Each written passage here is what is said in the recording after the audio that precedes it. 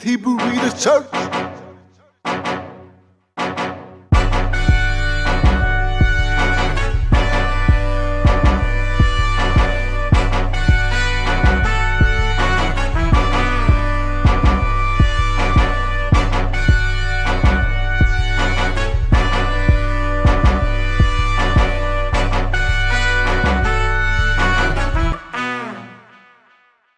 Welcome to Hebrew Readers Church. I'm your brother Kasafo. And I'm your brother Yache. Hope you all enjoying this Sabbath today, and hope you all are being prospered in the faith of Yache and striving, working, learning, implementing, and building in this calling that we're called unto. We hope you've enjoyed the first part of this lesson, understanding spiritual fornication and idolatry. Hope it's been really helpful in grasping what's going on and what we need to do. And we hope to continue understanding and building with part 2 of this lesson today. Anything before we get going, Zachary? Well, no, I'm ready, brother. All right, let's ride. We're picking up. Let's get insight on the spirit of fornication herself. Who is fornication? You already know she's mother of all evils, bringing us near to Beliar by drawing us from Alahayim, according to Simeon. Let's learn more about her and how she does this. Can you read Testament of Simeon, chapter 5, verse 3, please? Beware therefore of fornication, for fornication is the mother of all evils, separating from Alahayim and bringing near to Beliar. Continue in Reuben 4 and 6, please.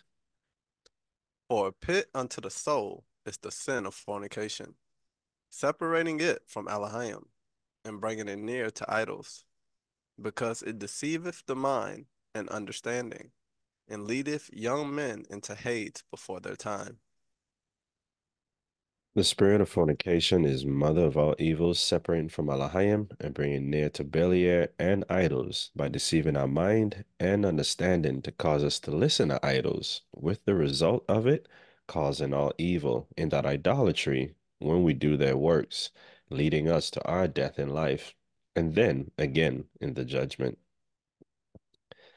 This is a result of spiritual fornication and idolatry, and the scriptures confirm Alahayim, who is a spirit himself, sees things spiritually, viewing idolatry as fornication as well.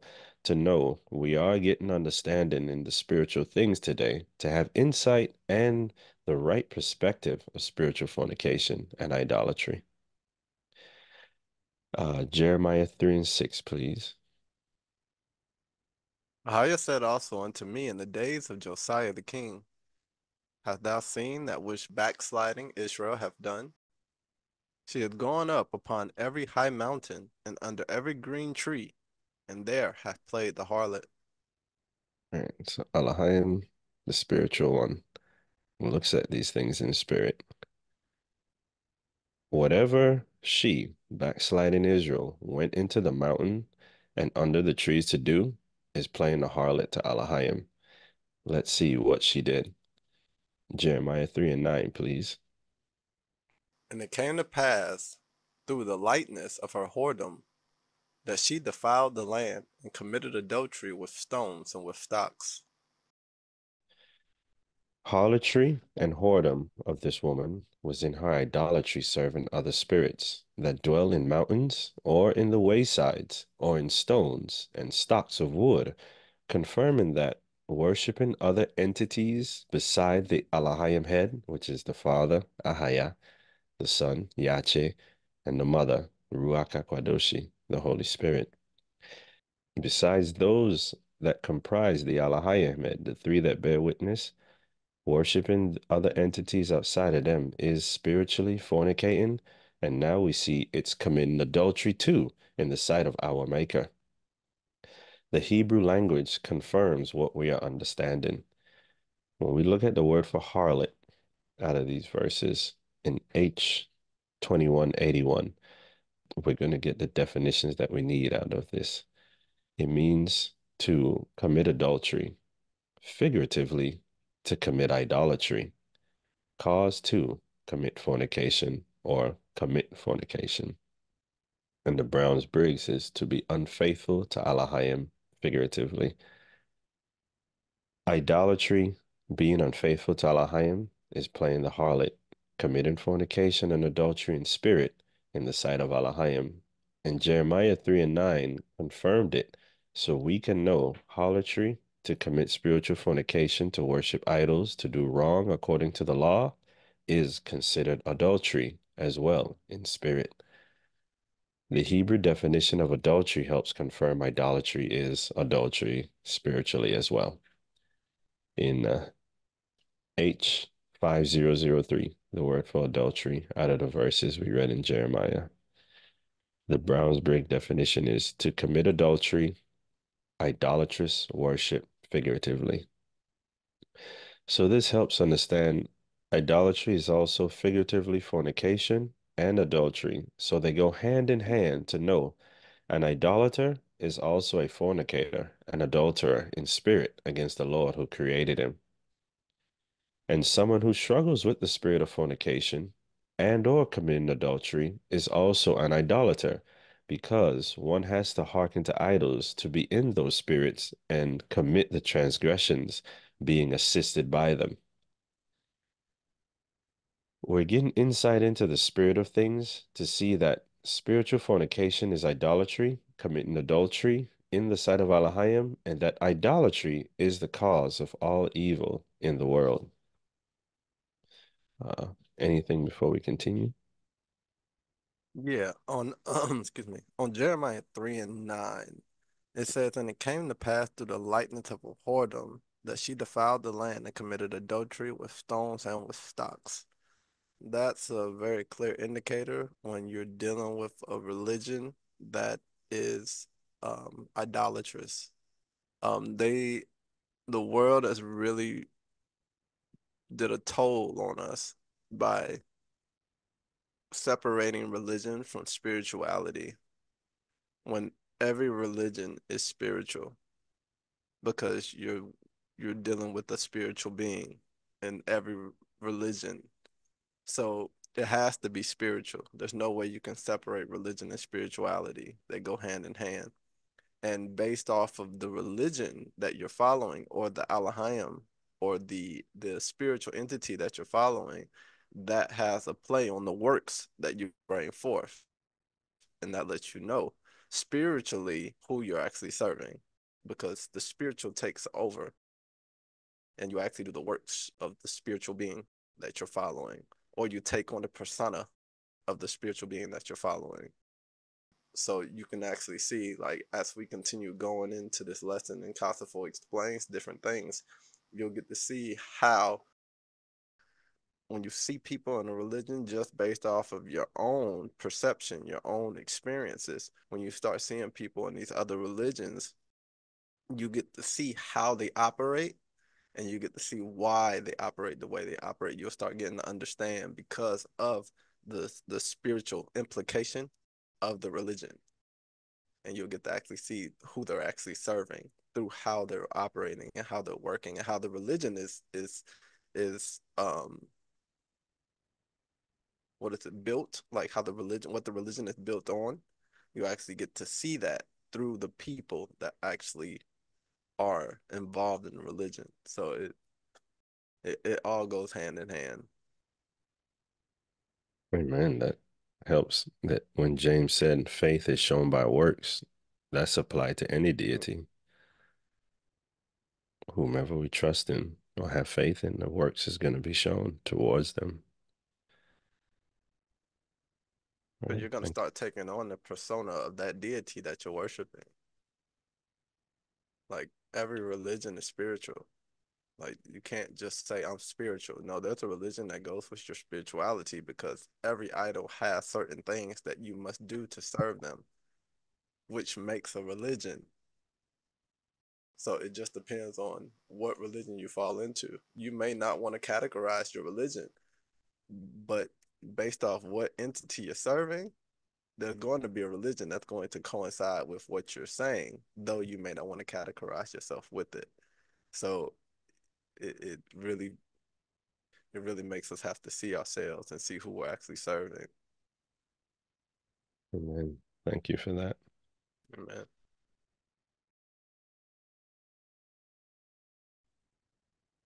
With that, now we'll look at a work in the flesh, adultery, to see more scriptures to help understand that adultery is also more than idolatrous worship or infidelity in a marriage in the sight of Elohim and his angels.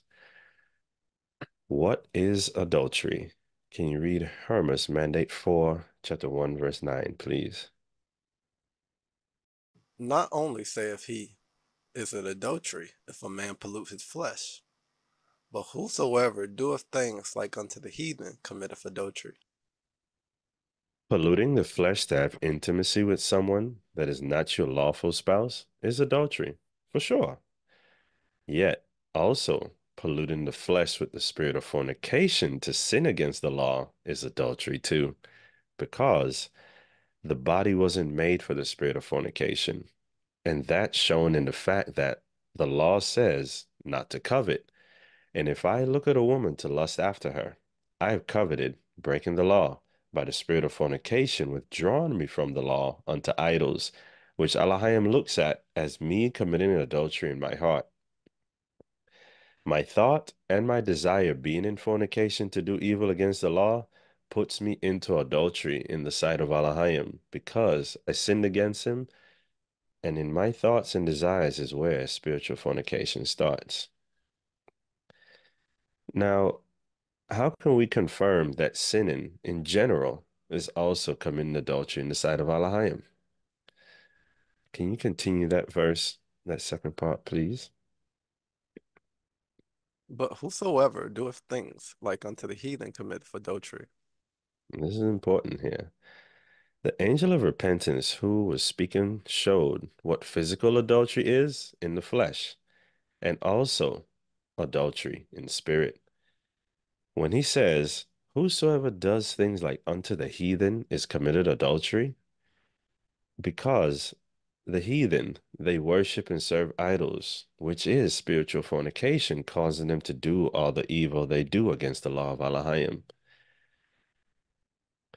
To Elohim and his angels, the act of sinning like the heathen is committing adultery too. So if we do anything like they, the unbelieving nations, do, it would be evil in transgressing. So it helps us understand adultery in spirit is also sinning or doing evil in general, if you will. Not just unlawful intercourse to pollute our flesh, mind you. Scriptures show following the heathen to do like they do actually pollute with idols too. To know serving idols to sin against the law like an unbeliever pollutes us. Can you read Ezekiel 23 and 30, please? I would do these things unto thee, because thou hast gone a whoring after the heathen, and because thou art polluted with their idols. So how Ahaya sees it is we go into spiritual fornication to go a whoring after the heathen and getting defiled with their idols at work in us to sin in thought or words or deeds. So, thus far, adultery pollutes the flesh by idols to sin, and fornication is a sin against our own body by reason of the pollution of it in transgression. Understanding spiritual fornication is the idolatrous practices of the heathen to do evil according to the vain doctrines of their idols or the vain customs we create to serve our own idols of our own hearts, helps understand adultery is not merely polluting your flesh in unlawful intimacy, but also polluting the flesh with idols. In summary, truly, adultery is a product of spiritual fornication, polluting our flesh with idols that cause us to walk in the lust of the flesh, to do evil things like the heathen, transgressing the law of Elohim. This hopefully helps understand spiritual fornication and committing adultery is simply sinning against the law of Elohim and his ways as unbelievers do.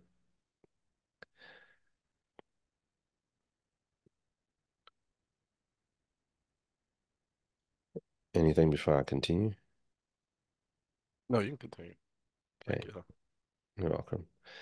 Now, let's get into understanding fornication and the effects of it. Can you read 1 Corinthians chapter 6, verse 18, please? Flee fornication. Every sin that a man doeth is without the body. But he that committeth fornication sinneth against his own body. Doing any act of the spirit of fornication actually is a sin against our own body. Why so? Continue verse 13, please. Now the body is not for fornication, but for the Lord, and the Lord for the body. Because the body is for the Lord, its maker. That's why any act of fornication is actually a sin against our own body. It says, now the body is not for fornication, but for the Lord, and the Lord for the body, because our vessel is made for the Lord. And if we have fornication dwelling in our vessel, which our fornication actually causes us to depart from Elohim, then our body is not useful for Elohim because he can't dwell in it to operate in it. So this is why fornication is so key. It's so important for us to understand, because if fornication is dwelling in our body, then our body isn't holy.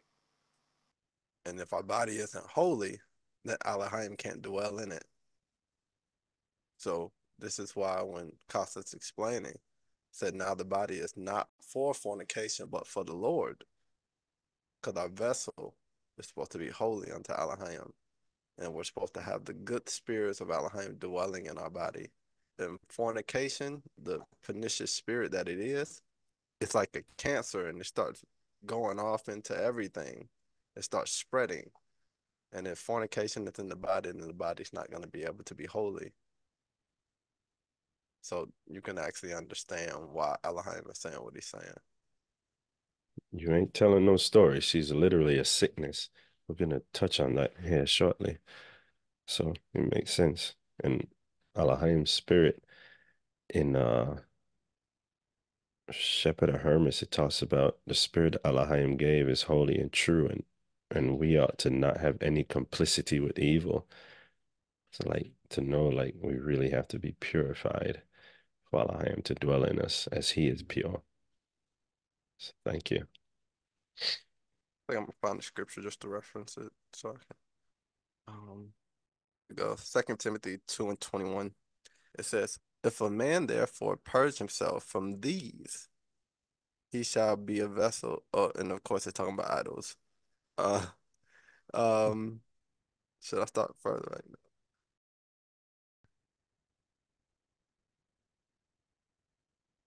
Right, okay. Yeah, I think I'm gonna have to go back a little bit.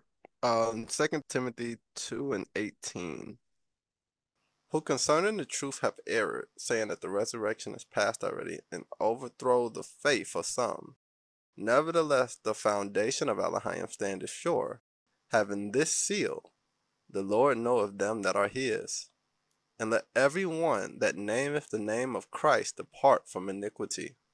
Now, we're going to understand why he wants everybody who nameth the name of Yache Christ to depart from iniquity.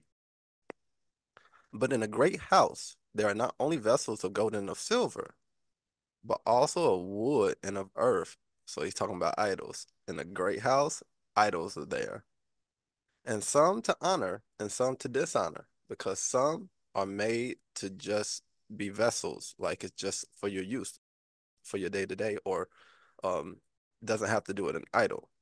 But the ones that are made to be as an idol are dishonored, right? If a man therefore purge himself from these, we're talking about we're talking about fornication, we're talking about idolatry. If a man therefore purge himself from these, he shall be a vessel unto honor, sanctified, and meet for the master's use, and prepared unto every good work. So we have to be a vessel of honor, meet for the master's use. And with fornication being in our dwelling place, we can't. So this is why we have to truly understand fornication and stand aloof from it.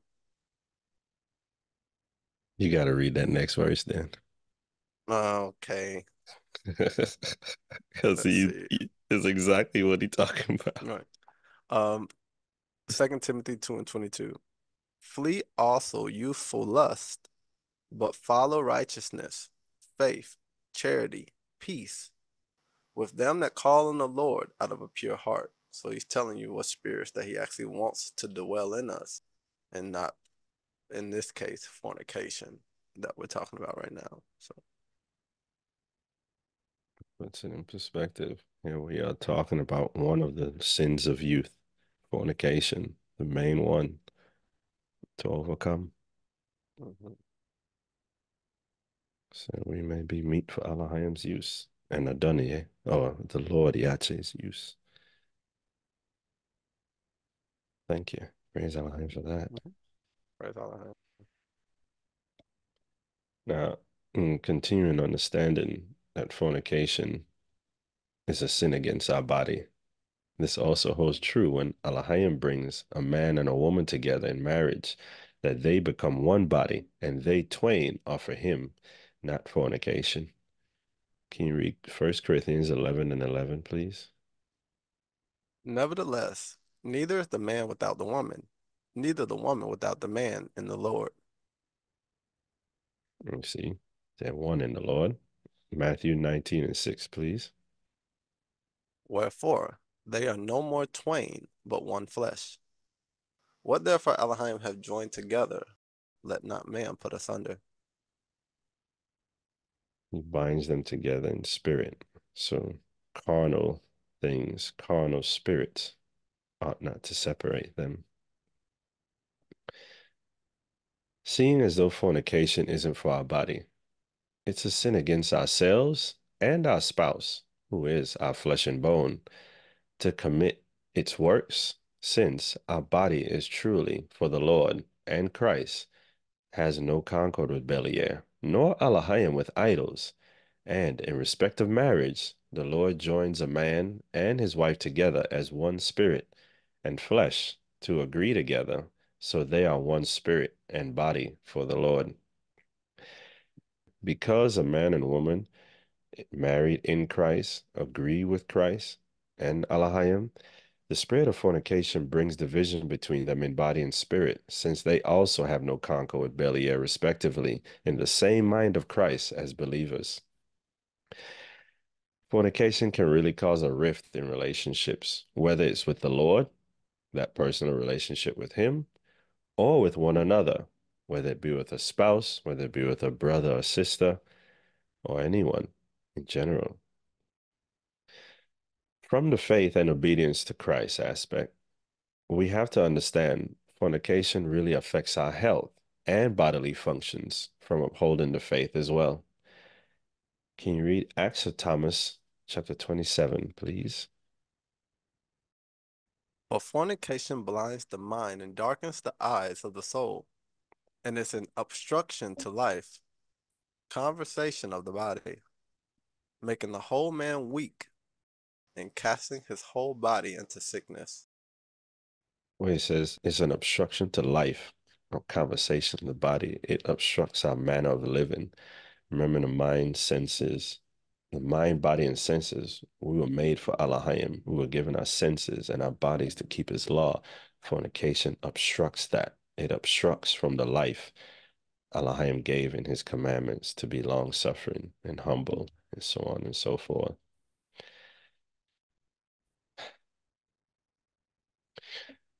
We see through scripture, it affects our body, causes weakness in performing the laws, and sickness from the health in Ahaya, while blinding our mind and darkening our eyes to understand and depart from evils. It's like a disease affecting our health, being foreign to us, as it wasn't given to us from Elohim in our creation to do His will. So far, with what we are understanding to grow in mercy and long suffering, we have to understand fornication isn't something to look down upon somebody for, or get into our feelings about it, or get offended because someone's struggling with the spirit of fornication or its works.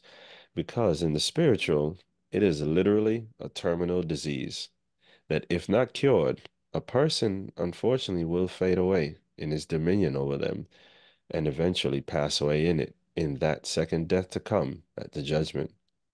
So when we see ourselves or someone else in it, love with understanding and long suffering, according to the law of Allahayim in His Word, that has to be implemented to heal us and help them heal from the struggle.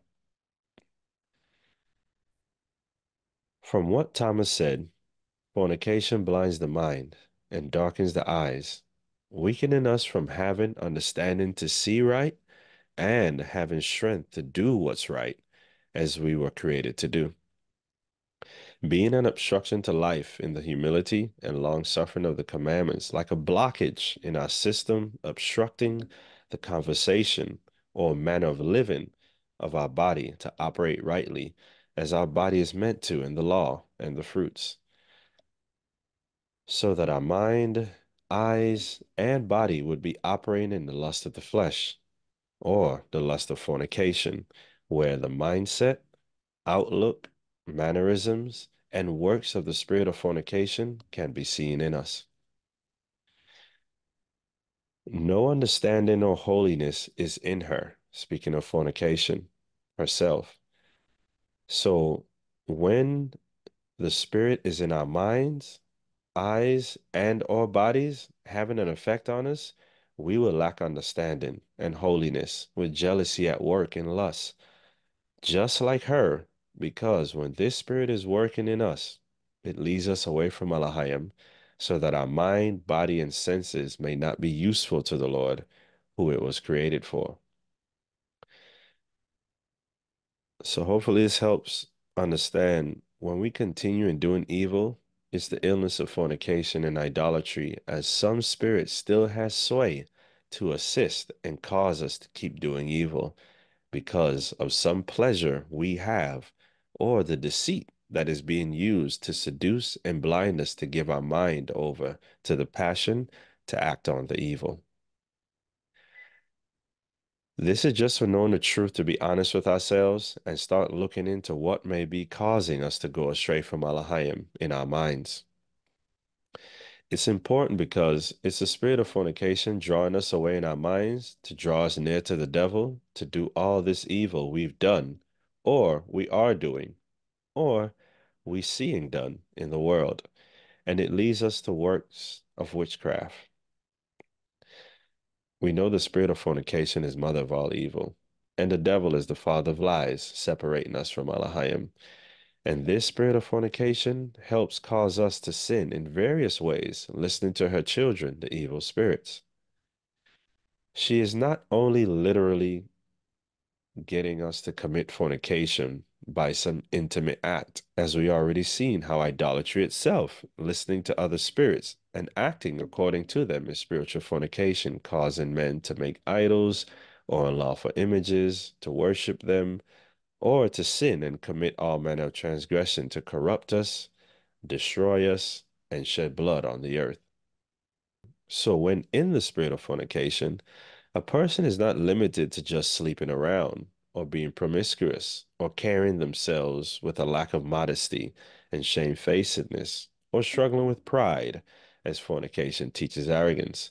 But really, when in the spirit of fornication, we're liable to transgress and sin against Allahayim and His commandments in various ways, as the spirit of fornication herself has no understanding to depart from evil or holiness to obey the word of Allahayim.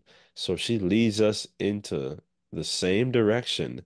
And this is why it's so important for us to know and learn the law and be familiar with the works of the fruits of the Spirit, so we can have that knowledge of the doctrine of life and apply to do good things that please Allahayim, which separates us from fornication, the devil, and other idols.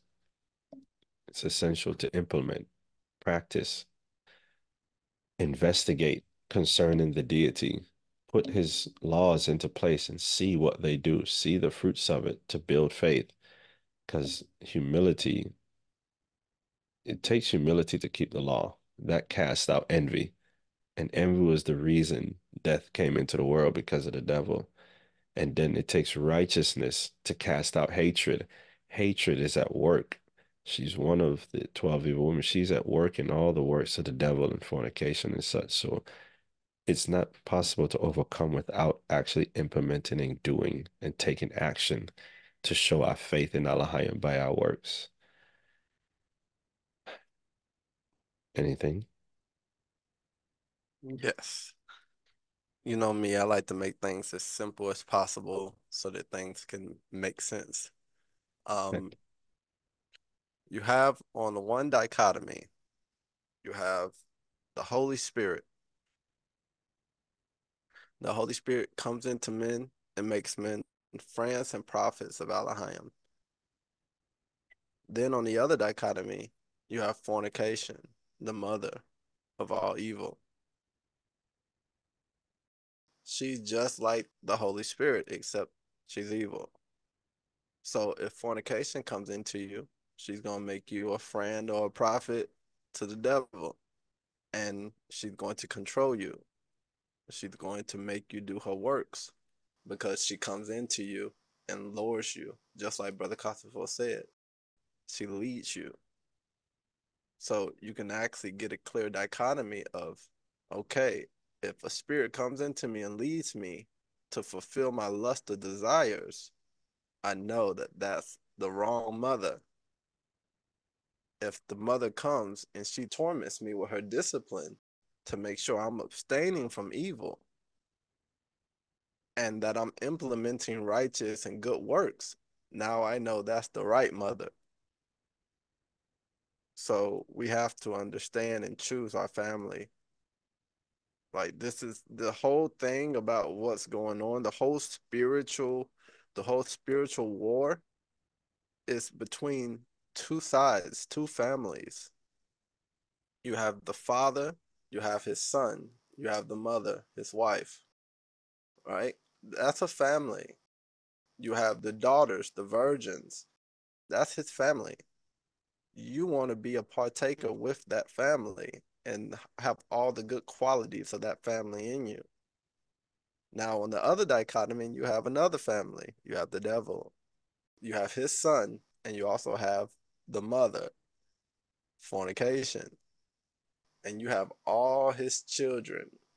You have the children of the devil, the women in black, you have his daughters, and you also have all their offsprings from all the evil spirits and demons, which are a part of his family. So you have to understand what family and make a choice of what family you want to be a part of. And by making that choice, you have to bring forth the works of the choice that you're making. So just to understand, you see a clear dichotomy of how the two mothers work. They both lead you. They both can take over and make you do a work. It's just whether or not it's a good or a bad work. If it's going to lead unto sin or it's going to lead unto righteousness. So I'm not going to get too deep into that, but it just so we can initiate it real quick so that we can start thinking about it like, okay, that makes sense. And in the next discussion, we're going to discuss the devil and his family, actually, Lord willing. So we'll touch on the major children to watch out for. Because if we keep from those major ones, we'll be better equipped to abstain from the rest. Amen. In all this, let's understand fornication more in depth. Reuben 7 and 4, please. For in fornication, there is neither understanding nor holiness. Remember, to depart from evil is understanding according to Job 28:28. So the spirit of fornication, she won't depart from evil, but rather causes all of it, just as Zakwa was talking about, since she doesn't have understanding from Allahayim herself. Also, the commandments and laws are holy, as Paul said in Romans 7 and 13. So that holiness of the law and commandments is not relevant with the spirit of fornication to do them. Continue, please. And all jealousy dwelleth in the lust thereof. She is a lustful spirit herself, and every type of jealousy is in her lust, all of which helps her to have no understanding nor holiness, to depart from evil, and have the holy law and commandments dwelling in her to do them.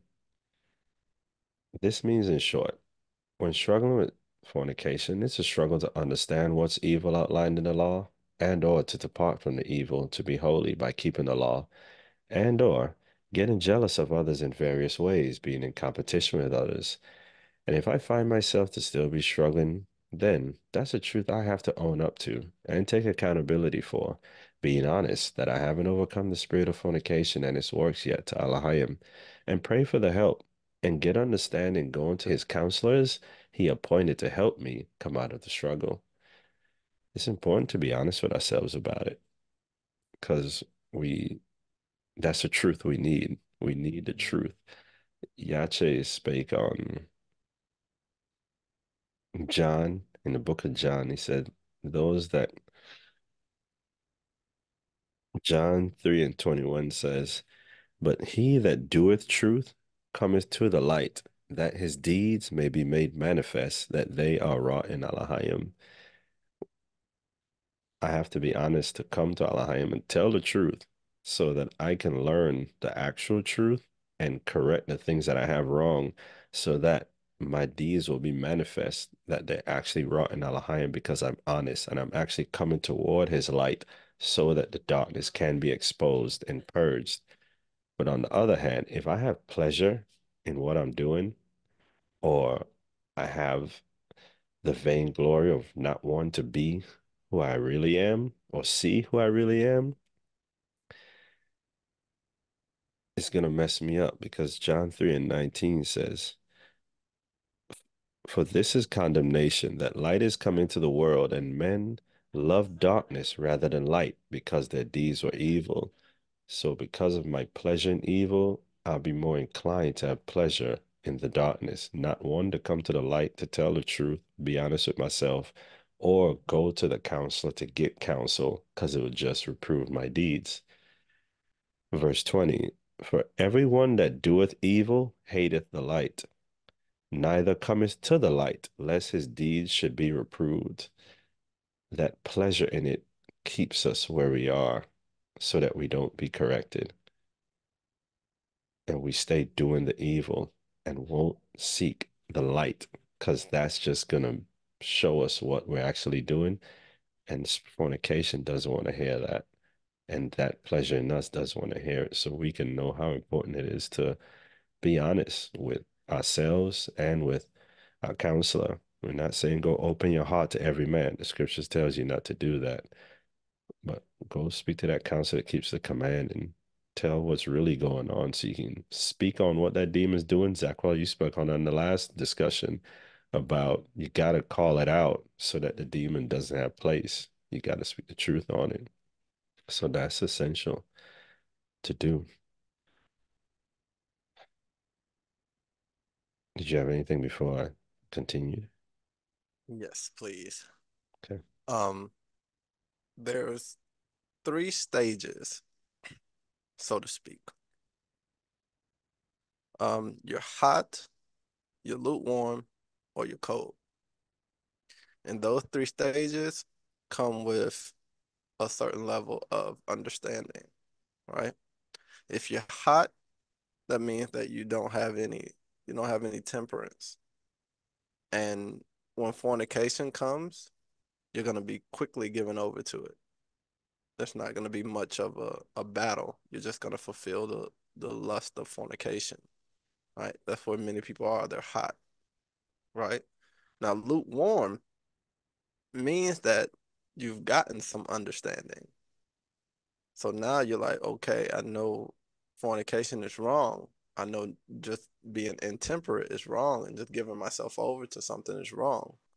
Now, in the lukewarm stage, that's when you're going to run into many different obstacles of trying to keep the law and also fulfill your lust in fornication. So you may fall into situations where you may try to find a way to fulfill your lust and keep the commandment, which doesn't work because it's a contradiction. Um, or you're going to find yourself knowing that it's wrong and fighting against it and maybe getting the victory sometimes, maybe not, because you still have that desire for fornication or whatever lust it is that you're trying to accomplish, right? So then that would be the lukewarm stage. The lukewarm stage is tough because you're fighting. You have two spiritual entities pulling you back and forth, right? You have the angel of righteousness trying to help you, the angel of wickedness trying to pull you away. You also have the Holy Spirit trying to teach you, and you also have the mother of fornication trying to lure you, right? So being lukewarm is harder, okay? Now, when you're cold, you don't make any excuses. You don't try to find a way around something to fulfill something. You stand on the law, you stand on what's right according to Elohim and what's righteous, and you don't depart from it. And that's being cold. You're not quickly moved and you're not easily moved, right? And you understand what's right and what's wrong. Like, I'm not going to try to find a way to fulfill something through the law, trying to find a gap in the law to do what I want to do. Because that's the lukewarm stage. So when I'm cold, I'm standing on what Elohim says, and I've rid it myself from that desire to be able to lead me. Right. So now we have those three stages. Now, of course, you need to understand what stage you're in so that then you can actually do what's needful to come out of whatever stage it is so that you can actually grow. Right. So just understanding that. That's essential. Thank you. Praise Elohim for that. Amen. It's essential to see that the process we have to go through to get to the place where we got the experience in to finally get cold to where we actually standing to know it's it's a must and it's essential for us to prepare our hearts and set our minds to go through that chastening to know, okay, this is where I am. I'm right here right now. That's great to know. That's a understanding. That's understanding I have now. Now, let me work because I know it's no skipping steps with Elohim. I got to go through the whole thing. It's not overnight, but I'm going to get there. And Paul was exhorting on this because he said in Hebrews 12 and 11, now no chastening for the present seemeth to be joyous, but grievous. So it can seem grievous, but that comes with perspective. We can view it joyfully. We may not be there yet, but that's a work to get there where we view it with joy, knowing what we're headed towards. Nevertheless, afterward it yieldeth the peaceable fruit of righteousness unto them which are exercised thereby. We have to actually exercise in righteousness to get in shape in doing what's right to Elohim and having a right mind to Elohim to be strengthened. So hopefully that helps with That setting our scripture mind. actually funny. Go ahead. It said no chastening for the present seems to be joyous. So when you get corrected in that moment, it's not joyous for many, but grievous. Nevertheless, afterwards, so after the correction and time goes by, it yieldeth the peaceable fruit of righteousness unto them that are exercised thereby, because you're continuing to move forward. It's going to come up, and you're going to have to be like, you know what? That was true.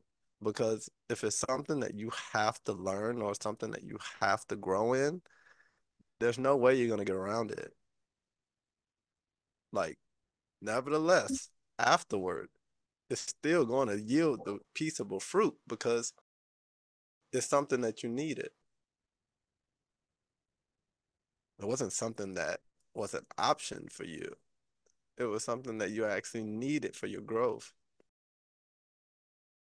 So, you know how you have those moments, you be like, oh, such and such told me that. Like, yeah, it's one of those moments where you're like, you know what? Man, I should have just listened then, and I would have been able to move further quicker instead of dragging my feet or trying to cast it away from me. And once you see that casting things away from you doesn't bring forth fruit, and that actually receiving things and examining yourself actually bring forth fruit, you'll start to humble yourself. And that pride will actually start departing because it's the pride that makes things grievous because you actually take an injury. You take an injury because you don't want to be chastised or you don't want to be, you don't want the constructive criticism or you don't like to be told no in some instances. So it's actually the chastisement or the injury that actually causes you, or the pride that actually causes you not to yield the fruit right away. But a lot of times that fruit comes after because you may have to be humbled in a certain scenario for you to actually receive something.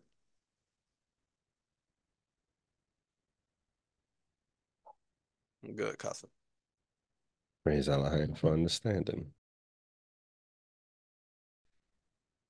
Now,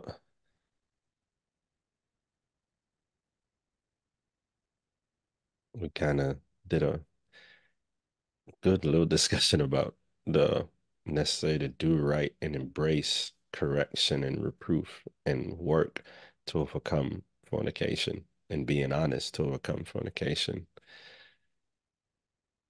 Now, on the other hand, unlike the disobedience to the law and fruits of the Spirit and fornication, according to Psalms 145, verse 17, Ahaya is righteous in all his ways, which is how he operates or carries himself in good fruits.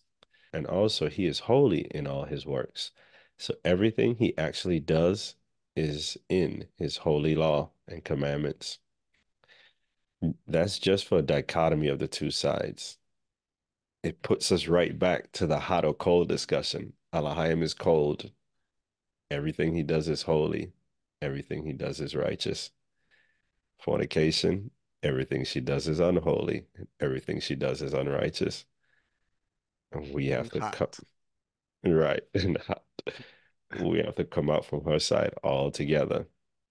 We got to be one with Alahayim. Can't serve two masters.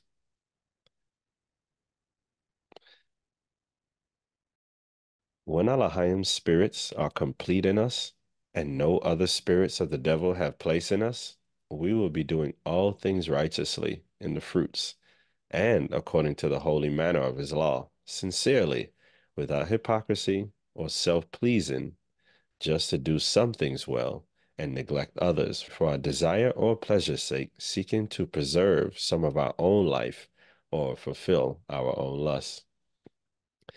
That's what we'll get to as we talked about in the last discussion about being single-faced, where it's literally about Alahayim, what's right to him, what pleases him, and how we can do that.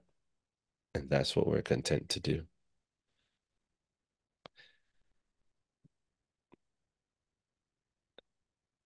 Now, continuing on fornication and the spirit that support the evil of their mother. You notice jealousy hangs with fornication, dwelling in her lust. When she is at work, jealousy dwells in her lust to bring us near to Belier by helping deceive us to darken our mind and blind our eyes from what's right unto Alahayim.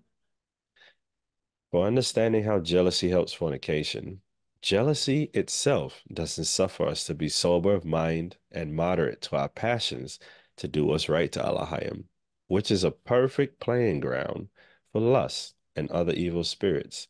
So you can hopefully see how the spirits of lust, fornication, and jealousy work together to have us unstable and intemperate and unable to control ourselves, to moderate our passions, to have our minds and senses subject to the law of Alahayim, so that desires can't keep us or get us into fornication.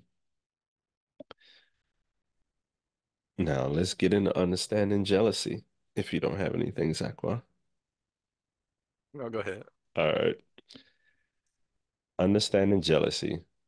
Let's read about what jealousy said about herself. Testament of Solomon, chapter 38, please.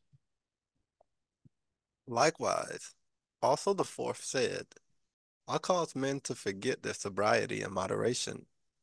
I part them and split them into parties, for strife follows me hand in hand.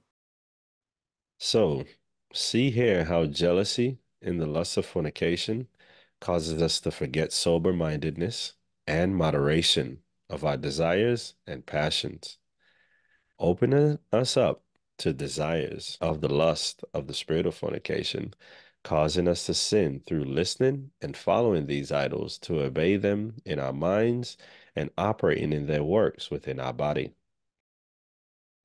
Now, also jealousy parts us and splits us with strife helping her. Yet, who are these spirits parting us and splitting us from? Where the spirits of Alahayim draw us together in love to bring us into one mind, spirit, doctrine, and body in unity, the devil and his spirits work together through lust of fornication, jealousy, and strife to draw us away from Alahayim and his family unto the devil. So you exactly what talked about is plainly two sides. Jealousy has strife helping her to separate us from Alahayim's side and get us into the devil and fornication side. Firstly, and then we see it manifesting in the world in different parties and sect and religions and such.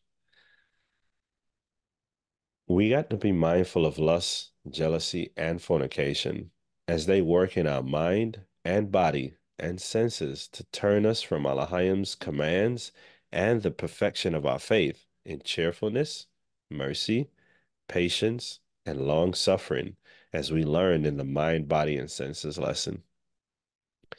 For overcoming fornication, we have to touch on jealousy, as she is in the lust of fornication, helping to get us into the lust of fornication. So let's understand what she does a bit and what spirits assist her as well, so that we can get a better grasp of what we need to keep away from the lust of fornication. If you have anything, Zachary, please go ahead. Okay. Um, we have two different things. I want to make sure that we know the dichotomy between jealousy and envy real quick. Jealousy is when you covet something that belongs to somebody else, but you don't necessarily want it. Envy is when you covet something that belongs to somebody else because you actually want it. Okay. So we see right here that strife follows jealousy hand in hand. So when you are when you're in fornication, right? You have jealousy that comes. So jealousy is like you have something that I don't have. And then because of that, you have something that I don't have.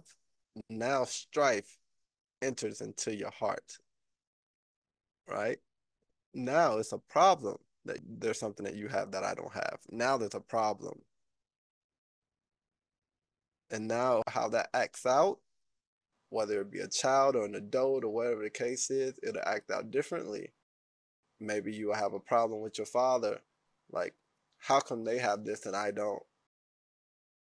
Or when it comes to your spouse, it's like, why are they getting that and I'm not? So you can actually see how fornication, jealousy, and strife actually work together and how it comes one after another. They all start working together right back to back. Because the fornication started it, the jealousy came in, and then the strife came in. It don't take, it's not like, it's not, I'm trying to give people a visual. It's not like, okay, fornication comes in. I'm like, yeah, I want that so bad, fornication. And then the next thing, it's like, well, after I got done fornicating, okay, now jealousy came. And now I'm like, well, I'm jealous now. And then it's like, well, I'm jealous. Okay, later on down the road, now strife comes. No, they're back to back to back. They all working at the same time. Fornication comes, boom, jealousy comes, boom, strife comes. And it's just that quick. And by the time all three of those things happen, more than likely you missed it. So this is why we have to learn about these things so that we can actually be on guard and vigilant for them when it comes to our soul, because they're trying to enter into our heart so that they can lead us away through our heart's desires. But we have to be mindful of where we place our heart, whether unto Elohim or unto the devil. All right. So this is why we're going through these things. And praise Elohim, Casa doing an amazing job. We're going through these things so that everybody can get the understanding to then be vigilant and to be on guard against them, understanding them. Okay. Casa, I'm with you, brother. Bless him. Don't miss that part that Zakwa mentioned, that it's fast, because hatred works with the devil through hastiness of spirit to fulfill all their works. So that essentialness of slowing down, taking the time to breathe and compose ourselves, it helps us actually be in the moment to see what's going on. Because it's like when you ain't telling no story, it really happens in an instant. Whoop, whoop, Yeah, bam. right. And for parents, of course, you need to understand this yourself, but you also need to understand this for your children, because you're raising your children. If you don't understand the things that are against you or your children, how can you help your children to then come out of a cycle of something that you are not aware of, or something that your specific tribe or people are struggling with? And then it ends up becoming what they call a um, generational curse, because nobody's getting the understanding of it to overcome it. Yeah.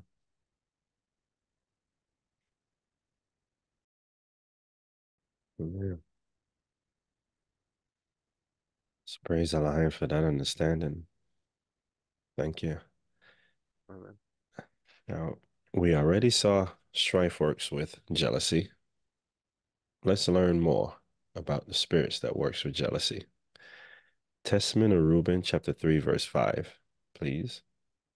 The sixth is the spirit of lying, and perdition and jealousy to practice deceits and concealments from kindreds and friends. So lion is in the mix too.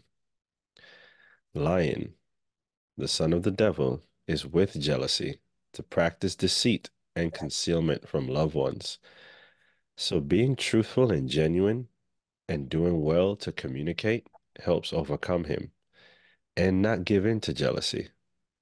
Also, be mindful to always have love in our thoughts and not getting into jealousy, as lying is with her. So getting jealous gets us into some kind of lie, and we don't want to partake in that, because all liars, or those that love lies, are going to partake in the second death. Okay? Entertaining love is important.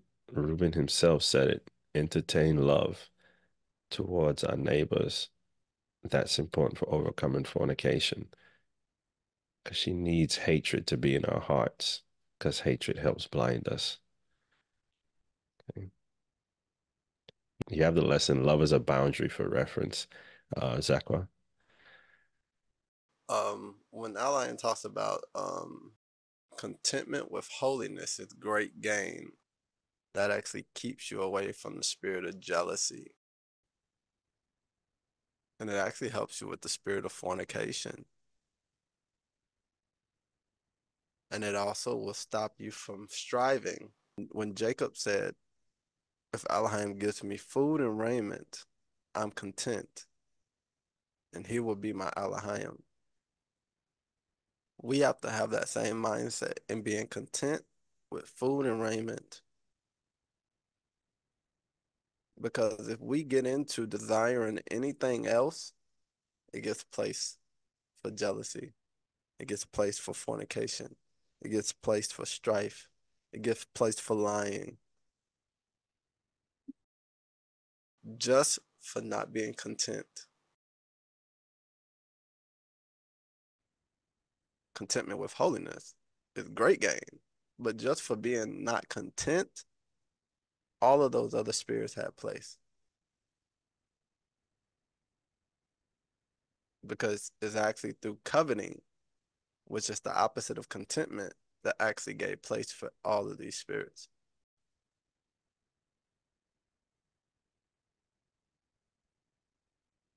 Because when fornication enters and jealousy enters and strife enters, you're going to lie because you want what you want. Fornication has already taken rule over you.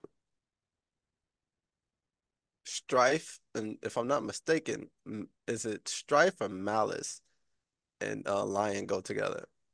Or is it Wrath and lying. wrath? There it goes. I always get that one mixed up. So you can see how strife and wrath, they go hand in hand. So you can see how lying actually goes right with it. Because then you're going to conceal your true intent. Because the true intent doesn't sound good. Like, man, I just want it. I'm jealous because you have it. I don't necessarily want it because you have it, but I want something too. It may not be that, but I want something. And I'm going to cause the strife and I'm going to lie about my intent until I get it. That's if somebody was being very truthful and honest and understood what was going on, that's what they would say.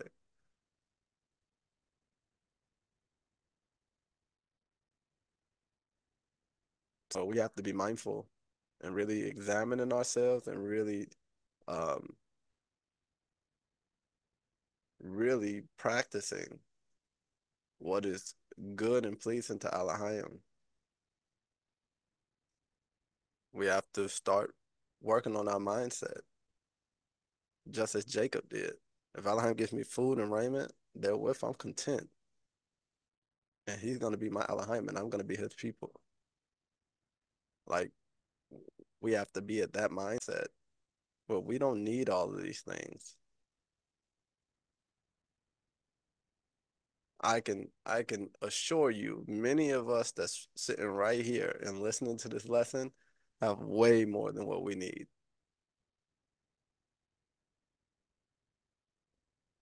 And we're not lacking. And if you are lacking, I'm sure there's somebody here that will help you.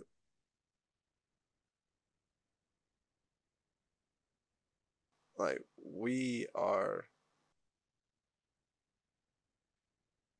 have learned from the world to be covetous. This is why our women struggle with shopping. Anytime they get into their emotions or something happens, they go and shop.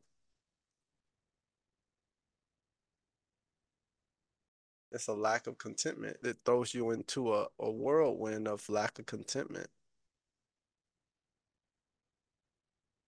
And you can see it through the works.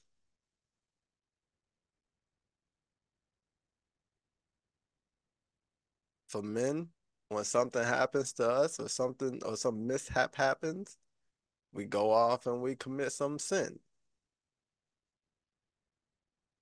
in our downward spiral. Like, it's the same thing. The lack of contentment.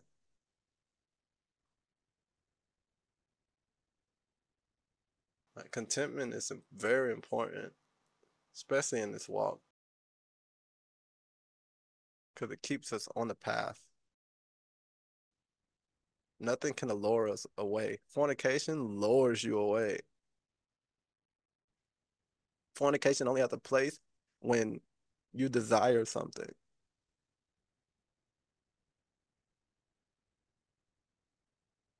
Like, if we don't have a desire outside of what Elohim wants for us, fornication doesn't have a place.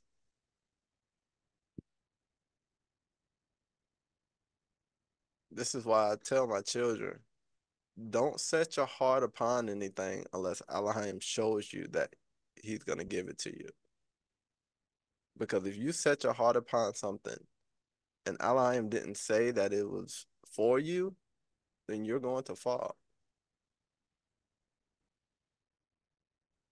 Because not all things that fall into your possession are for you. That's why it's very good to know if it is for you or not.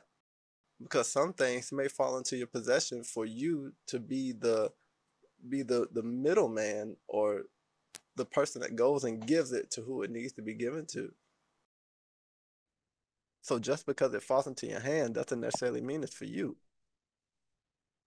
So this is why we can't be moved to discuss or to delight. We have to always be mindful, okay, Elohim, is this for me? Is this what you want for me? So that we can always be temperate. We can always be content. Because that's going to keep us away from evil. We would always be sober too and Right. moderate.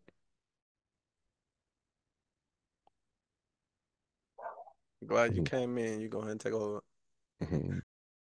Praise Elohim for that because it puts us in understanding of how Yache overcame when he came into the flesh.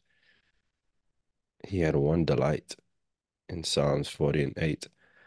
I delight to do thy will, O my Elohim. Yea, thy law is within my heart. The word delight is to take pleasure in, desire, be pleased with. Zach was saying fornication can't have place if that's the only thing we're pleased with is to do Elohim's will, or the only thing we desire. But once these spirits see another inclination, another pleasure, another desire, here they come.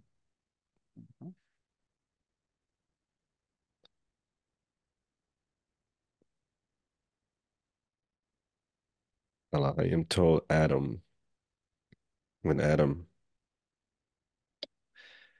had to leave the garden, he said, if you keep your soul from all evil as one about to die, he shall have the tree of life to eat from it. In being in the moment, sobering down and simplifying life, every moment, every opportunity is life or death. Because just as when we die, the holy angels and the evil spirits are right there to see who has place in us. So take the moment in life now and understand they're here to see who has place in us. And let's put the work in to conform ourselves from wherever we are right now, today, while it's called today. Let's take a moment, sit down and reason and okay, start putting the work in to get cold or perfect our coldness. If you happen to be cold already, praise Allah, perfect it, keep it. You know,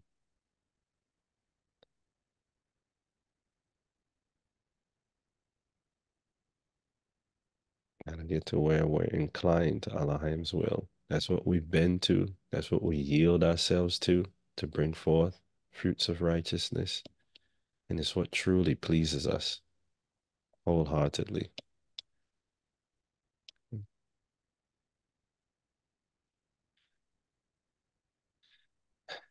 Let's if you didn't have anything on that, Zakwa, No, go ahead. okay. I'm ready, brother. Let's continue looking at the spirits that work with jealousy. Simeon chapter 2, verse 6, please. For in the time of my youth, I was jealous in many things of Joseph, because my father loved him beyond all. And I set my mind against him to destroy him, because the prince of deceit sent forth the spirit of jealousy and blinded my mind, so that I regarded him not as a brother, nor did I spare even Jacob my father. The devil, the prince of deceit and father of lies, just as we saw in Jubilees when we read Jubilees 11 in the last lesson, he sends spirits to get us to fall. He sent jealousy to cause Simeon to forget sobriety and moderation.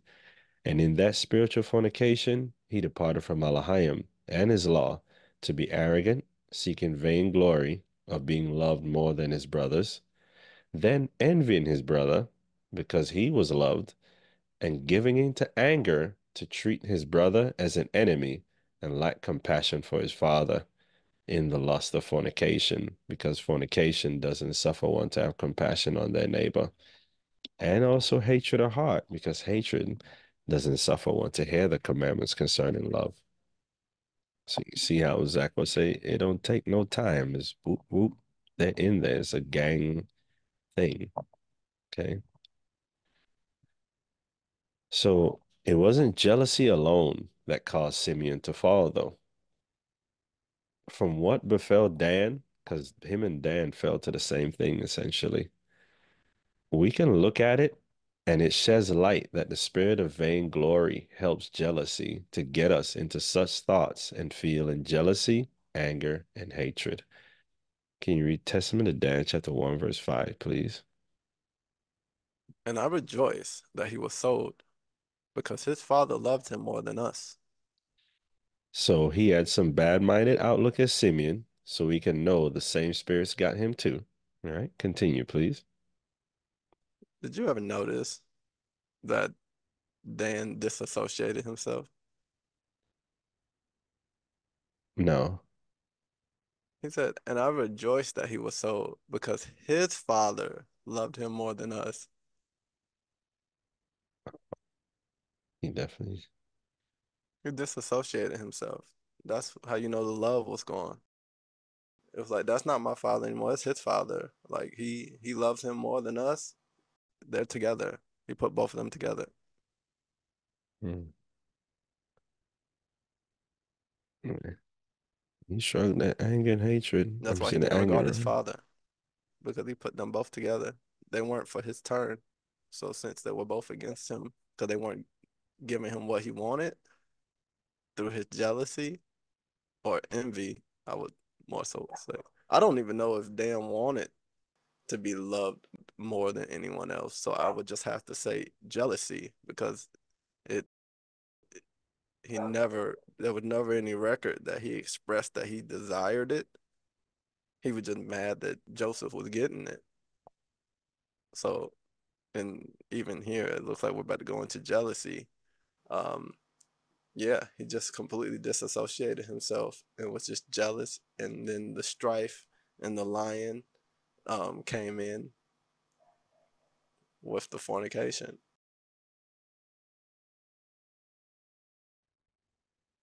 It looks like along with anger for Dan, each different tribes have different spirits that have more of an effect on them. Look like vainglory was being cut. That's some vainglory type thing where it disassociates with whomever is not giving it what it wants. Mm-hmm. Hence, my father isn't giving me the love I want, so I'm done with him. And my brother's getting the love which I was supposed to get because I am also his son. So I'm done with him too.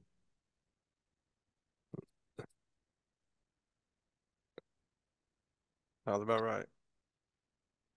It's unfortunate, but good for understanding for whomever the children of Dan are and whomever may be struggling with jealousy, anger, wrath, so and so. Be mindful of vainglory too, as it is no light part of what's going on. If you read verse 6, please. But the spirit of jealousy and vainglory said to me, thou thyself also art his son. Two spirits telling him the same thing. So you can know. You hear that stuff repeating in your mind, them thoughts coming back over and over. That's not Alahayim. Okay. They're there to stir you up. Yeah. It's like for this, it's like entitlement. The vainglory and jealousy brought forth entitlement. So it's like thou thyself also are his son. Like he's showing him all this love, but you are his son too. Like, and then it starts making him have that negative mindset toward Jacob and Joseph. Like both of y'all aren't treating me right. You're not treating me right as a father. Really, it looked like it was just more so geared to his father. Like you're not treating me right. Like,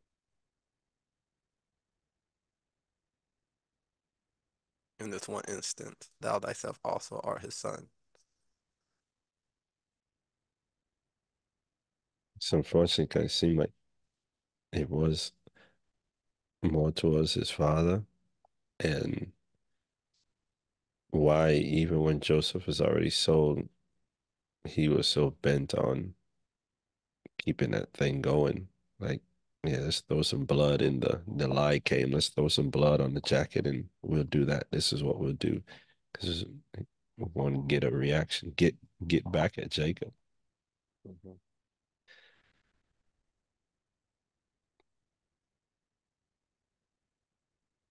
He was in the struggle. Praise Elohim, he gave his testimony to help understand so that his children don't make the same decisions. Or they can understand when they see it happening. Like, hold on. I empathize with him, and now I'm understanding why he spake on his children and Levi will be sinning together. The vainglory is a common trait, the pride.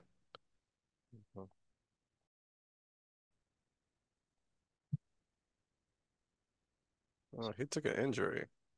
He took an injury, and because of the vainglory, it it it it made him take the injury. Because humility wouldn't take an injury. It's only through the vainglory and pride that actually causes a person to take an injury.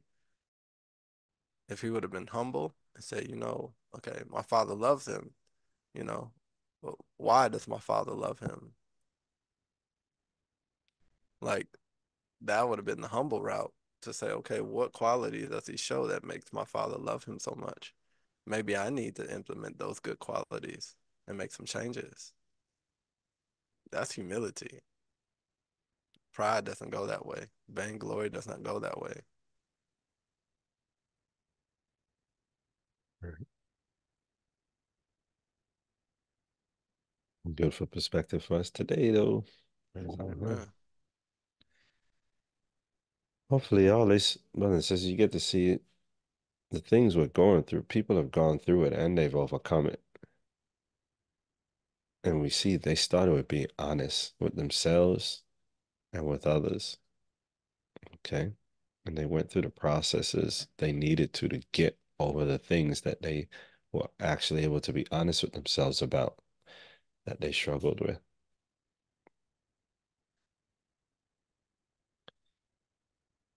Now, getting back into seeing how these spirits work together, you see how spirits actually talk to us and give us inclinations.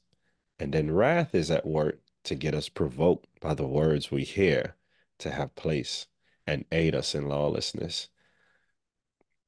So you see, after Dan, he got told he's also his son, wrath gets him stirred up to get lifted up and get him to act and aids him to do the wrong thing. The difference in Simeon and Dan was just that jealousy and envy was what Simeon had pleasure in his mind to be given over to everything else.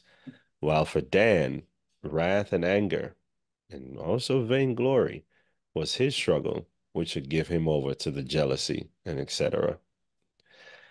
So the core struggle may be different for folks, respectively, but all in all, the different spirits will start working together to get us into the same place of falling by the spirit of fornication at work, in either case to withdraw us from Alahayim. That's why we have to be diligent as to what we hear and what we incline unto, to not let it affect our mood or mindset or perspective or perception of how we are seeing or hearing something. You got to really be attentive to yourself. Like, hopefully, at this point, you know when something got you in your feelings, or you know when you're in your feelings. To be honest, like, hold on, I'm not settled. I need a moment to recoup and take the moment. Because if you don't take that moment, or if you ignore that inclination that you're not settled, you're gonna go and fall more times than not. Because you didn't stop that first breach. You didn't stop that first breach of the spirit. You got to close that gate so that you can actually function properly. Amen. That's what any inclination that comes to your mind or whatever the case is, you got to stop it. Because if you don't, it's going to enter into your heart and then it's going to bring forth fruit.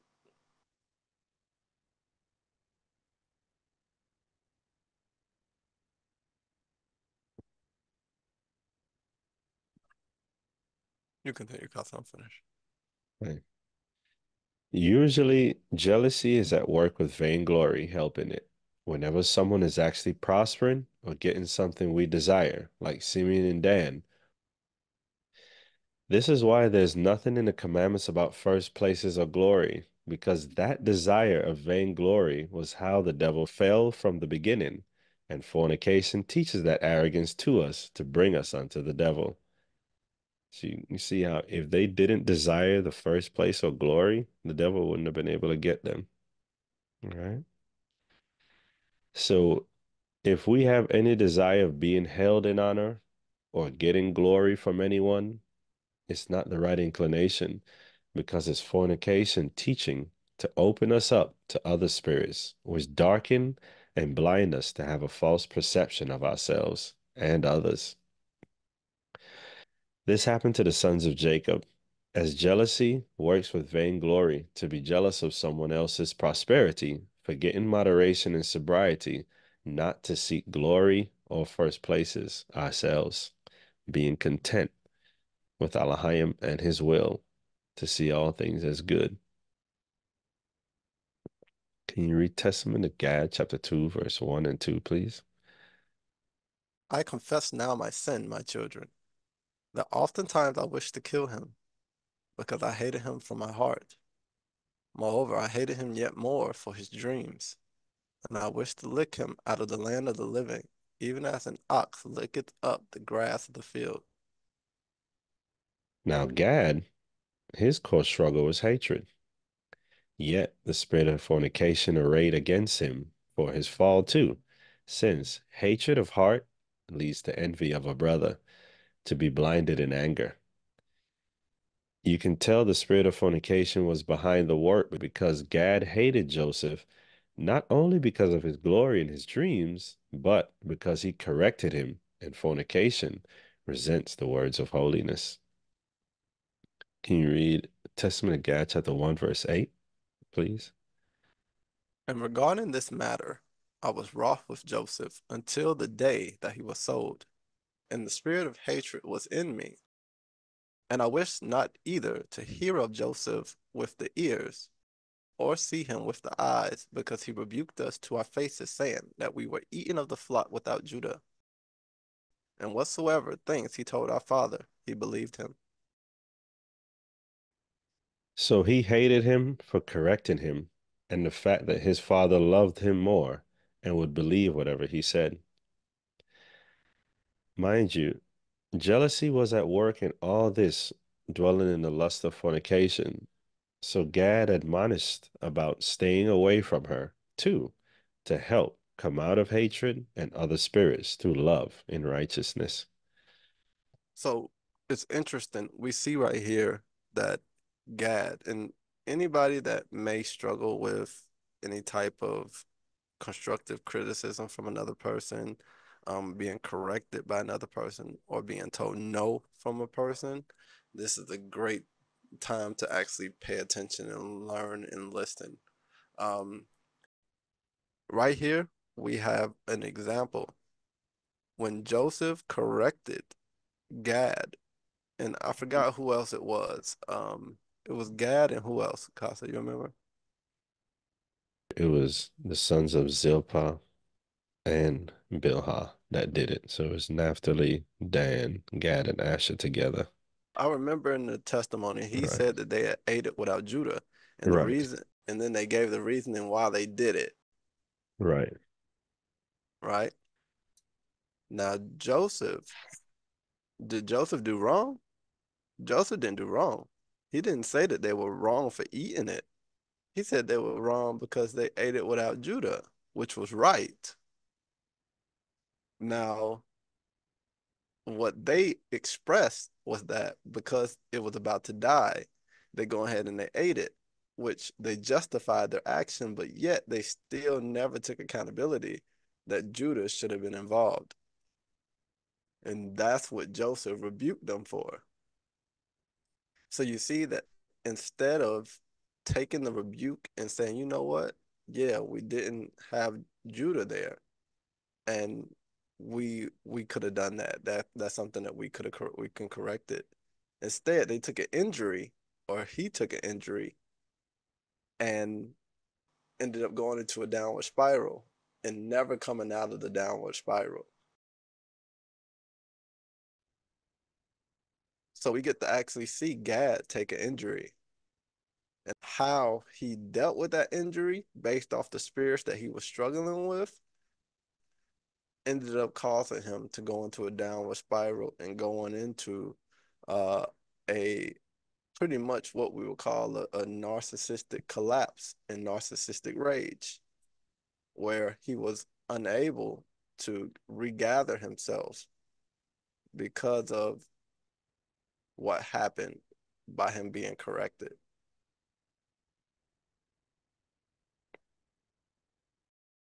So, if anybody struggles with anything of that nature, it'll be very wise to pay attention as we go through Gad to kind of see what transpired with Gad and what actually helped Gad, because that is very important.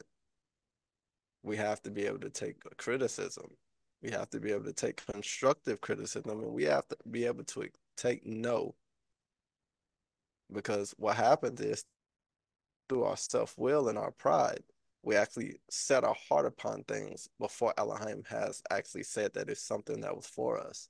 And by doing that, it ends up causing you, when you do hear a no, you end up going into a downward spiral and you end up going into wrath with lying because you wanted what you wanted and it was prohibited from you. So you get angry. And we have to understand that so that we can stay away from it. As we see how it befell Gad.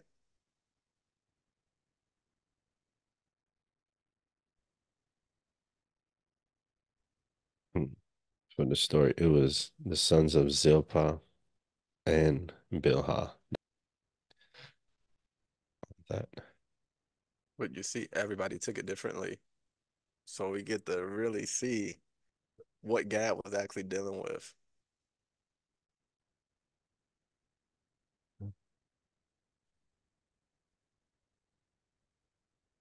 What was that in?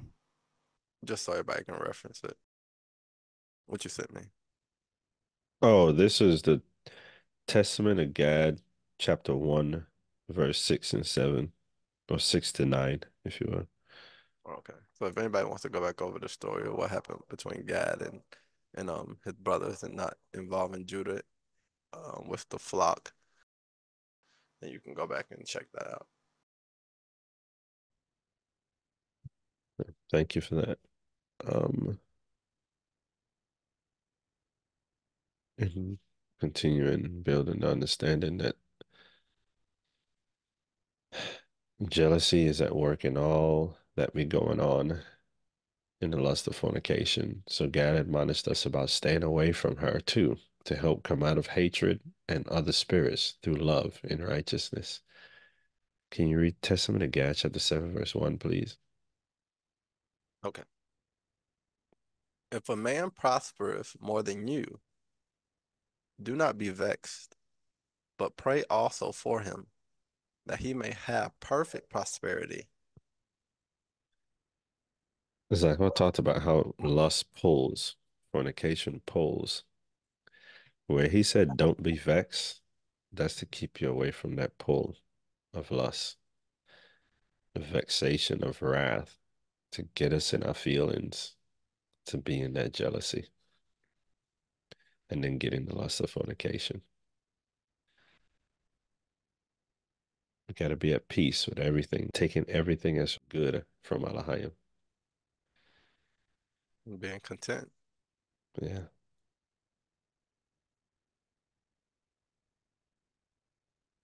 See somebody being prospered, entertain love, be happy for them. Pray Alahayim prosper them more. Mhm. Through Gad's repentance, he learned that it's not getting vexed is the right way to respond to Joseph's glory in his dreams, and praying that he be prospered was the right way to respond as well. Continue, please. But so is it expedient for you. And if he be further exalted, be not envious of him. Remember that all flesh shall die, and offer praise to Elohim, who giveth things good and profitable to all men. So remember, there's nothing about glory or first places with Alahayim. All flesh shall die. Don't be envious of the person, and praise Alahayim for what he's given, because it's from him. Take it as all good from him, whatever a person has or however a person may be prospered. So remember, we're all flesh, and Alahayim gives what is good and profitable to whom he wills. So seeing someone prospered is praiseworthy to Alahayim, not something to get envious about, since Alahayim saw it was good and profitable for that person. For we know that Alahayim gives glory to a man if it is expedient for him. All right. Continue, please. Seek out the judgments of the Lord, and thy mind will rest and be at peace. Fornication, lust, and jealousy is at work to take away sobriety and moderation, darken the mind, and withdraw from the law. So seeking out the law to cleave to it will bring peace in the mind, not to be given over to them. Um, if a man prospers more than you, right, and it's not by evil means, you have to have the understanding that we're all working for Elohim. Like if Elohim made it expedient for that man to have glory, it's for the purpose of Elohim's glory. And if you're looking at it like they can't prosper more than you, then that shows that within you, your heart's not sincere toward Elohim. Because let's say for me, right, Elohim has me preaching the gospel.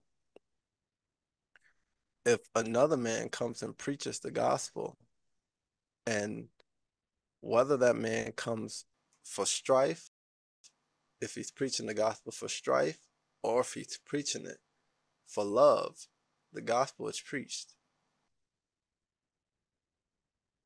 Either way, it's fine with me because I'm doing my portion. What Elohim has another man doing, that's the portion that Elohim has for that man. I can't be covetous of another man's portion.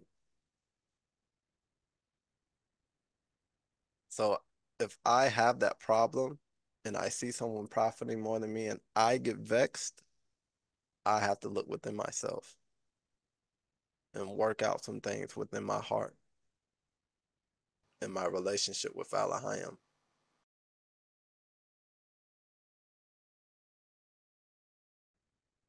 All right, Kath, I'm ready.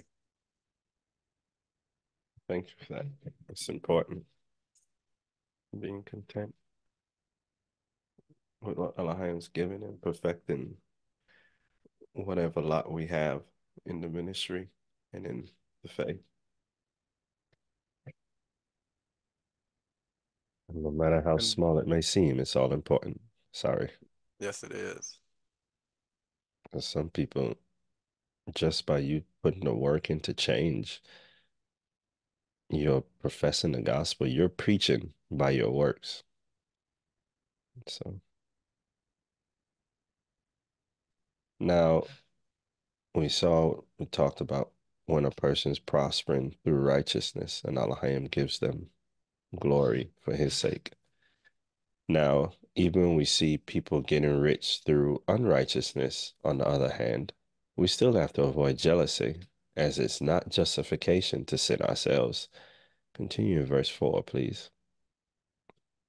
And though a man become rich by evil means, even as Esau, the brother of my father, be not jealous, but wait for the end of the Lord. For if he taketh away from a man wealth gotten by evil means, he forgiveth him if he repent. So some folks that are wealthy by evil means will fall on hard times for the sake of them to come to repentance. Okay, continue, please. But the unrepentant is reserved for eternal punishment. Unfortunately for some, it doesn't come to mind that it's because of how they went about getting wealth that they fall into hard times, and they don't repent from the evil of their desires or the evil of their doings, so they fall away through the pleasure of the evil.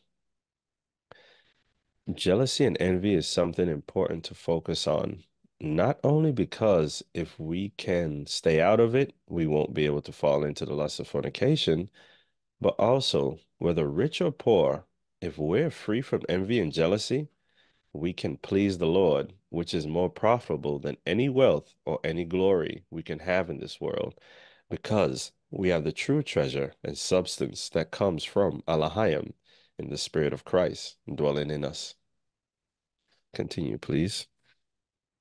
For the poor man, if free from envy, he pleaseth the Lord in all things, is blessed beyond all men, because he hath not the travail of vain men.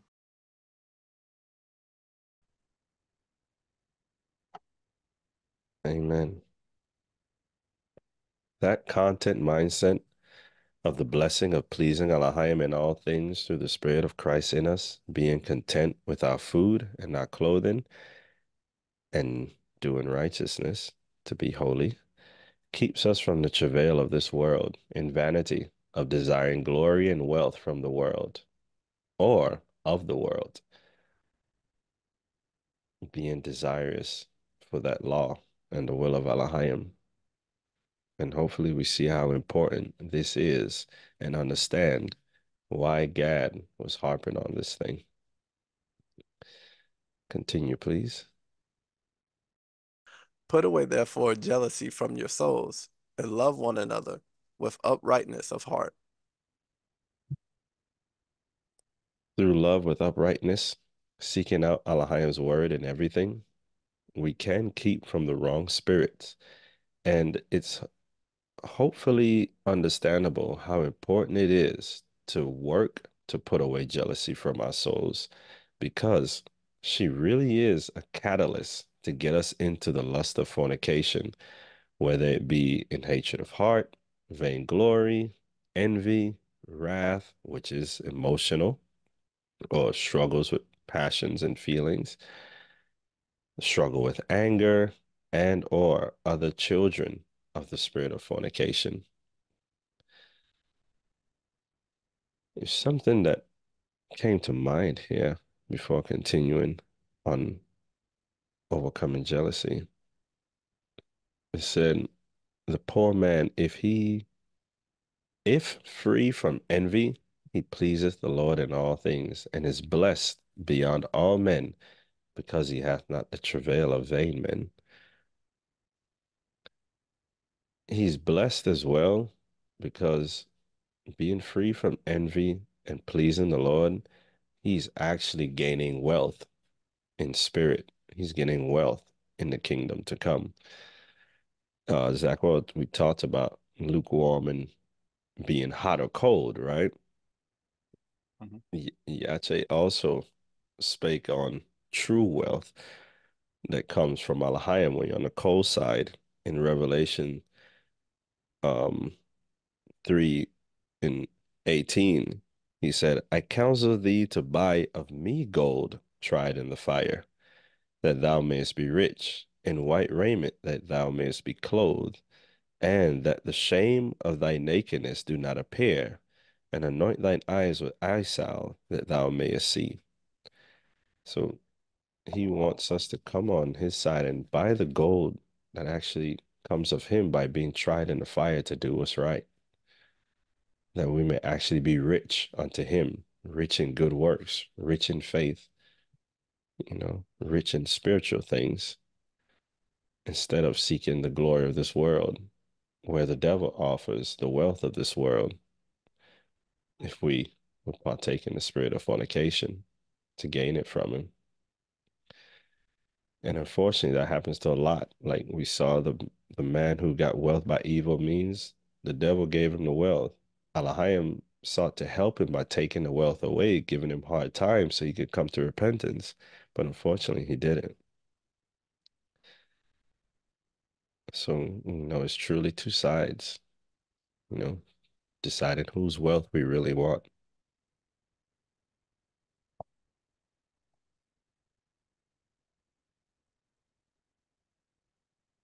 If you don't have anything, Zach, well, I'll continue. No, go ahead, brother. Okay. All right. Now, the good thing about overcoming jealousy too is that not only will we be better mentally, emotionally, physically, and spiritually, but also we can see people in the right light, having our mind in the light and our vision clear to look at them in love. You can tell by how Simeon saw Joseph as a brother in love when he came to repentance. Because remember, Simeon, Gad, Dan, they all hated their brother. They viewed him a certain way. But when they came out of the wrong spirits, their perception changed. If you read Simeon 4 and 4, please.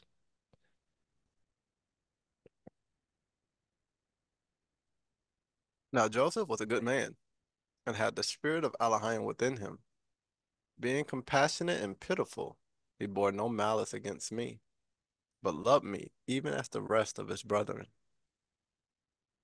Sign of the spirit of Elohim within you. Compassionate and pitiful, not bearing malice, no matter what somebody's done. See how spiritual fornication and jealousy blinds us to see someone in the wrong light. How Gad hated Joseph through fornication's perception, as she herself isn't sober or moderate to look at things or a person temperately out of love. But when we come out of these types of spirits, as Simeon did in this verse, we can see and or appreciate people for who they actually are, instead of who we may be projecting them to be from the children of fornication, like vainglory and jealousy's influence, to cause us to give into that female spirit of wickedness who projects her views onto others, being in her feelings, right? Can you read Wisdom of Solomon 17 and 11, please? For wickedness, condemned by her own witness, is very timorous, and being pressed with conscience, always forecasteth grievous things. Now, wickedness, she's pressed by her own conscience. So she knows she ain't doing right, and it makes her timorous. And being in her feelings, it presses her conscience, and then she forecasts grievous things on others. She pushes out negative views, negative influences because of her own wicked deeds, so that we can know if we find when we're not doing right, we start to overcompensate, going hard on others. or being real critical of others, that's wickedness at work. And it's a mechanism to keep us where we are. Because wickedness, she doesn't change. She just stays in that cycle. Okay. And it makes her feel better. Right. Just to feel, because she's a child of fornication. So she's in the arrogance too. Because that makes her feel better than others to be able to look down on them and forecast grievous things on them, to see them as a certain person, or to see what they have going on and go hard about it. Like I can see what they're doing, so that ain't right either. Or at least I'm not doing that. You know, I'm familiar with this wickedness. I've done it, so it's no good. It doesn't help change. That is one side of it, that it forecasted grievous things on people, but it also forecasted grievous things in general. So it can forecast like scenarios that may have never happened. You'll be sitting there and you're like, man, if such and such does this, I'm gonna do this, or whatever the case is, it's wickedness. You see that it's actually showing that it has a place in you. And you're forecasting what wickedness wants to happen. For sure, that's accurate. Mhm. The you remember one of with the spirits of youth, the spirits of error is that of error and fantasy. Mhm. So wickedness, she would you would be sitting there and it gets you in like a doting moment, and is literally grievous things. It's something, some projection. You're gonna see a fantasy or some train of thought that's gonna lead to something that grieves you. It's about getting you in your feelings or keeping you in your Mhm. feelings in how she operates. Because she's very timorous. Timorous means showing or suffering from nervousness, fear, or lack of confidence. We're going to eventually, when we talk about Satan and his family, we're going to get to doubtful-mindedness, the daughter of the devil. But lack of confidence in Elohim, to be content, seeking his will, trusting whatever his will is, will be. And whatever happens is good from him. It came from him. That'll help keep from her. But if we're not strong in that, we're going to struggle with getting nervous when things come up, being fearful. She'll forecast some grievous thing and we'll listen to it. We'll sit there considering it. It's going to put fear in our hearts, anxiety, or some lack of confidence. Oh, I wonder if Elohim is going to deliver me. I don't know what's going to happen. You know, she's at work in all these things.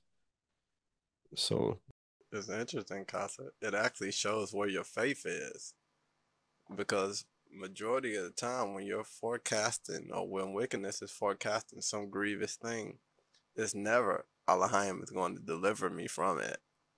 It's what I'm going to do. yes, sir. That's true. That's true. Puts things in perspective for us. She is big to get to that faith of really trusting in Elohim no matter what, and changing that mindset of when those things comes to know Elohim delivers. Elohim's gonna do what's best. Whatever he brings, it's gonna be for the best. That getting to that side of being cold to just stand on that, it's gonna strengthen out of it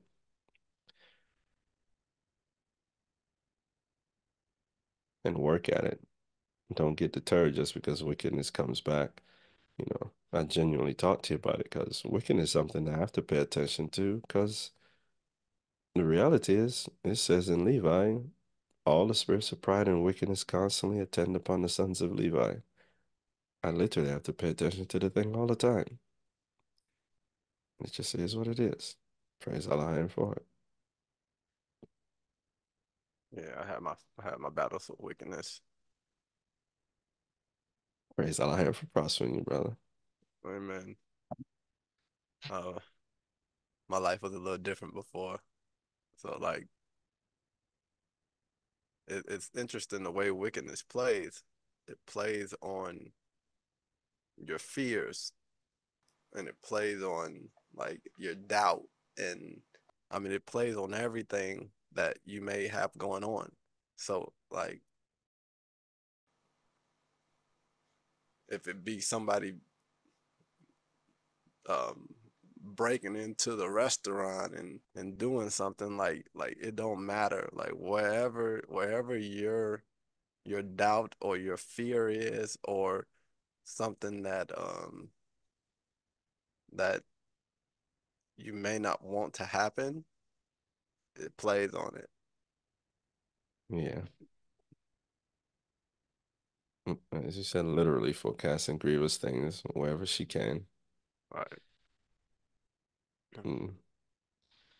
Growing in that simple seeking after Allah's will, delighting in it, and trusting that it's gonna happen one way or another helps to stay out of it. And sitting down, that's what I mentioned earlier about knowing where you're in your feelings. That's really essential to, if you don't know yourself well enough to know when you're in your feelings, that's essential to take the time and slow down and get to know yourself.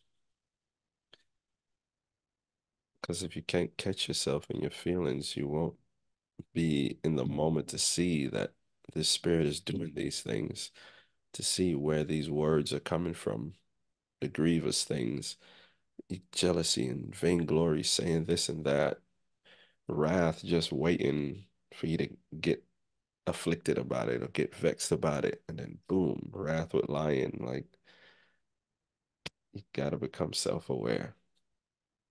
Got to come out from being hot. Yeah.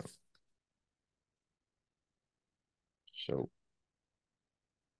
that was a great, I understand it was great. It helps for perspective for us. Put you in three subcategories so you can understand where you are, so you can know what you need to do. Amen. Man. So continuing here, we see wickedness.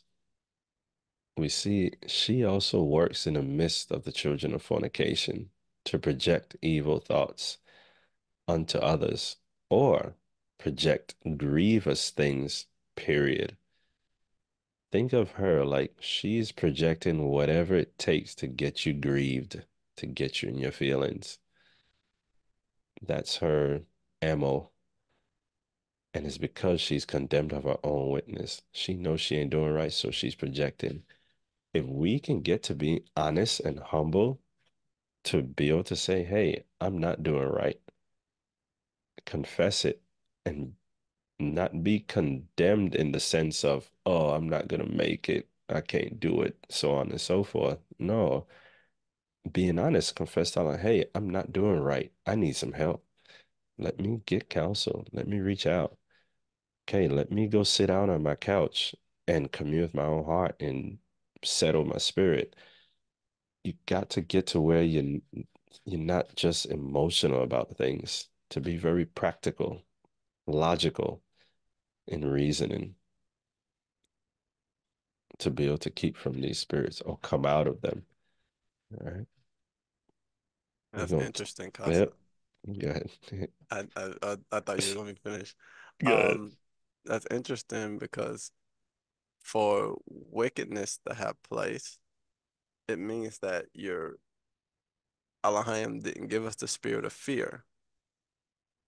So, um, when it's forecasting grievous things or grievous events, Elohim didn't give us the spirit of fear, but he gave us a power. So just like what you're saying, even if you're forecasting onto other people because of your overcompensation or your lack of whatever it is that you may be doing in your own walk or your own life, um, he said Elohim didn't give us the spirit of fear, but of power. We know power is the power to change, right? So if he didn't give us the spirit of fear, wickedness, that means that the devil gave us the spirit of fear, or he implements fear. So then wickedness plays off of the fear when Elohim wants us to change. He gave us the spirit of power and of love and of a sound mind. So it's through the devil's works in the first place, or the devil having place in our hearts in the first place, that actually gives place for wickedness to operate. Because if we were operating in love and in faith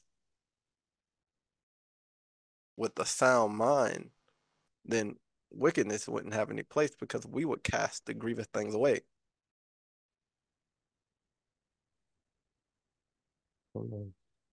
I know for myself, whenever wickedness tries to forecast something, I said, that's not true. Like, it's not true. So, if first off, with Yache, it's the truth. So, if I'm believing a lie or a forecasting or a projection, then it's a lie in the first place because it's not true.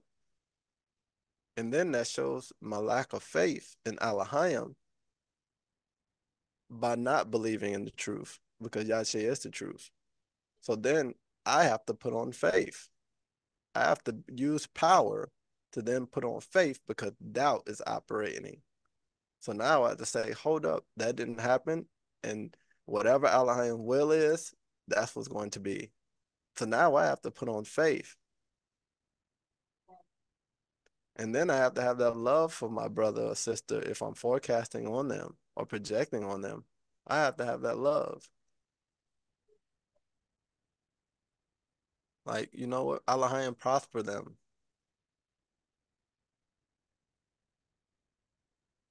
If they're struggling with something, Elohim give them what they need so that they can prosper. Because love doesn't want something that's bad for the person that they love. They want all good things for the person that they love. That's true love. If I want something bad to happen to somebody I love, I actually don't love them. It's not true love. But if I want nothing but good things for the person that I love or that I say I love, then that is true love because I want them to prosper. But if I don't want somebody to prosper and jealousy or envy comes into the midst, then love isn't there. And I have to examine that. I have to examine myself. Am I being of a sound mind? And Alahayim. Because as we learn, these evil spirits, they don't have a sound mind. Only Alahayim and his spirits have a sound mind. So if we're going to be of that family, then we have to have the same thing. So I see you put something there. You want to say it? Oh, yeah, when you finish. Go ahead, I'm done. That was good for the perspective of love towards others to overcome wickedness, projecting on others. It came to mind also overcoming wickedness, forecasting grievous things against ourselves, because she'll go at any angle just to keep us in our feelings. Elohim gave the spirit of power, right? Mhm. Let's see in precept how his power actually works. In Colossians 1 and 11, it says, strengthen with all might according to his glorious power unto all patience and long suffering with joyfulness, giving thanks unto the Father, which hath made us meet to be partakers of the inheritance of the saints in light, who hath delivered us from the power of darkness, and hath translated us into the kingdom of his dear Son. He's a Father. He's translated us into his kingdom. This is something that will be. We're in the process of it happening. So he's chastening us. The devil has fear, causes us to fear we're not going to get to that point. But that's where the faith in Elohim comes in, to believe that we will, because he willed it and he's performing it. So with that mindset, knowing what he's translated us unto, give thanks for everything, especially for being made partakers of the inheritance in light. The light is in the law. He's brought us to partake in his law by drawing us nearer to it to continue to expose the darkness so that we will be perfected. So knowing that when the faults come, when the mishaps come, the experiences come, take it with his power and patience, long suffering with joy. That's going to help stay out of wickedness. Even in a mishap, it's going to help stay out of wickedness because we're thankful for it. Patient, the definition of it has to do with not getting angry or upset. The capacity to accept or tolerate delay, troubling, or suffering without getting angry or upset. So I'm not perfect in the faith yet. All right, I'm where Elohim wants me to be. I'm where he needs me to be right now in this season so I can learn what I need to learn. You show me my faults. It's not something to get upset about. And if I notice I'm upset, I need to reason about it and find the joy in it, to remember what I'm pressing towards, the end goal of where he's taking me, and to be long suffering with ourselves. Long suffering is having or showing patience in spite of troubles. It's going to be a process to get this right. But we have to be patient, not getting angry or upset in spite of the trouble we have to go through within ourselves. That's essential to be able to get to the next chapter and continue pressing forward, and also not be hindered by wickedness. And joyfulness. So there's one part I wanted to touch on. You said Okay. when you're corrected and you get upset about it, right? Okay.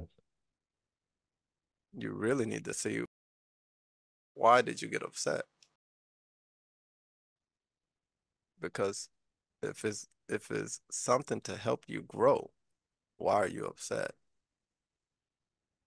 Is it because you didn't want to change? Is it because you desired or you had a pleasure in what it was that is trying to be changed? Those should be questions that come to you to then analyze, why am I having such a hard time when Elohim does correct me or show my fault? Amen. That was essential. Thank you for touching on that, because that's a thing to deal with in itself. That's a part of the sitting down and regrouping and reasoning on what's going on. Because if you don't Reasoning. notice, yeah, because if you don't know the source of why you got upset, you're gonna get upset again in the next instant because you didn't catch the root problem. Um, that getting upset for correction can come from different things for sure. The pleasure, like you mentioned, the pleasure and the desire, um, not wanting it to be because of the pleasure and the desire, and the pride, vainglory, desiring to be someone else, like not really wanting to be where we are or where I am.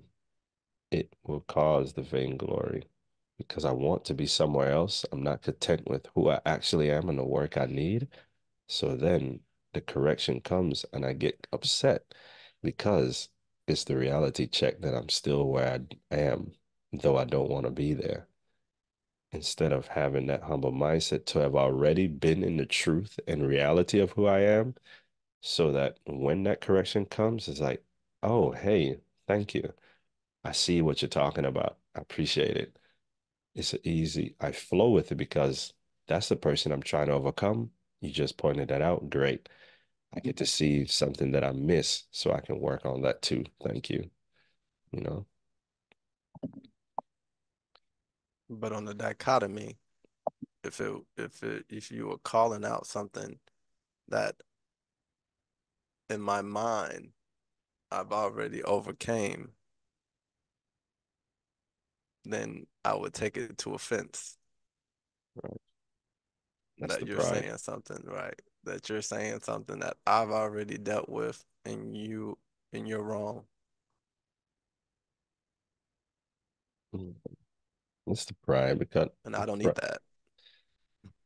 yeah, the pride turns a blind eye because the thing isn't gone and the person called it out, but I had set my mind to it that it was gone because I didn't want it to be.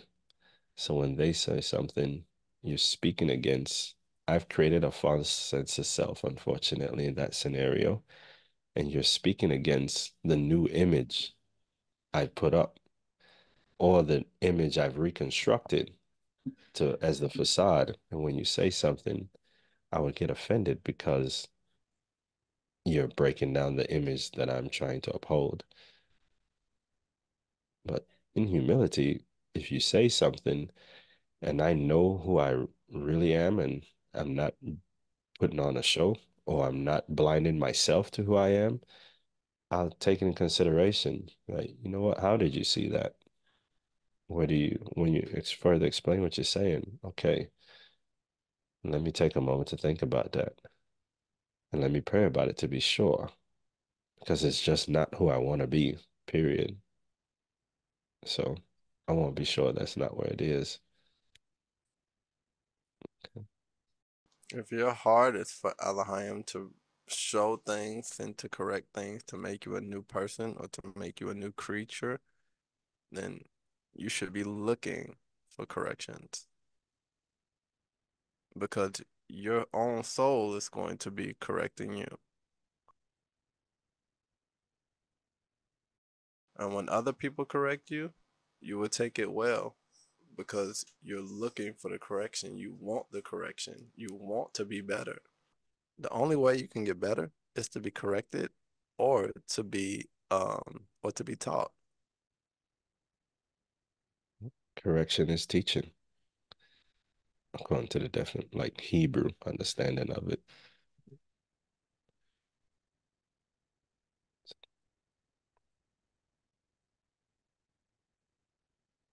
So it really just shows your heart. Yet again, we have to examine our hearts in Entirely. all aspects. Amen. I found it's not possible to really grow out of anything without having the right desire of heart for growth. Because I've been there with instances where I thought I grew, but I just put on another mask because I wasn't actually putting in the work, and my desire for it was for how it made me look, not for actually Alahayim. And in due time, whatever it was I was struggling with, it would manifest if somebody was around me long enough, or somebody that understood the commandments was around me long enough. So there's a lot of people Alahayim has by themselves or in a small circle right now. And I would suggest praise him for it because the scripture says he chastens in secret. So embrace the time you may have alone or in some type of minimal communication or minimal contact and work on you and your heart's desire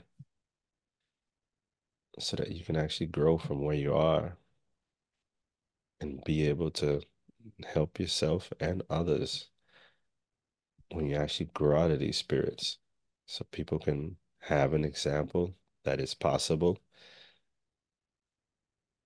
right in front of them. just by how you're living and the changes you're making and the focus you have on yourself.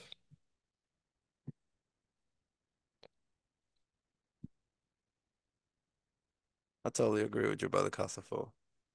Um, a lot of you guys should be embracing the moment, especially with where Elohim has you. You're in a place where you can sit down, you can learn, you can study, you can practice, because Elohim knoweth when you're further in the faith.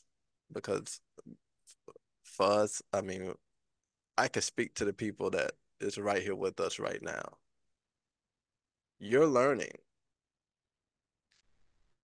By the time new people come that are not further in the faith, that are babes, they're not going to have that compassion on you.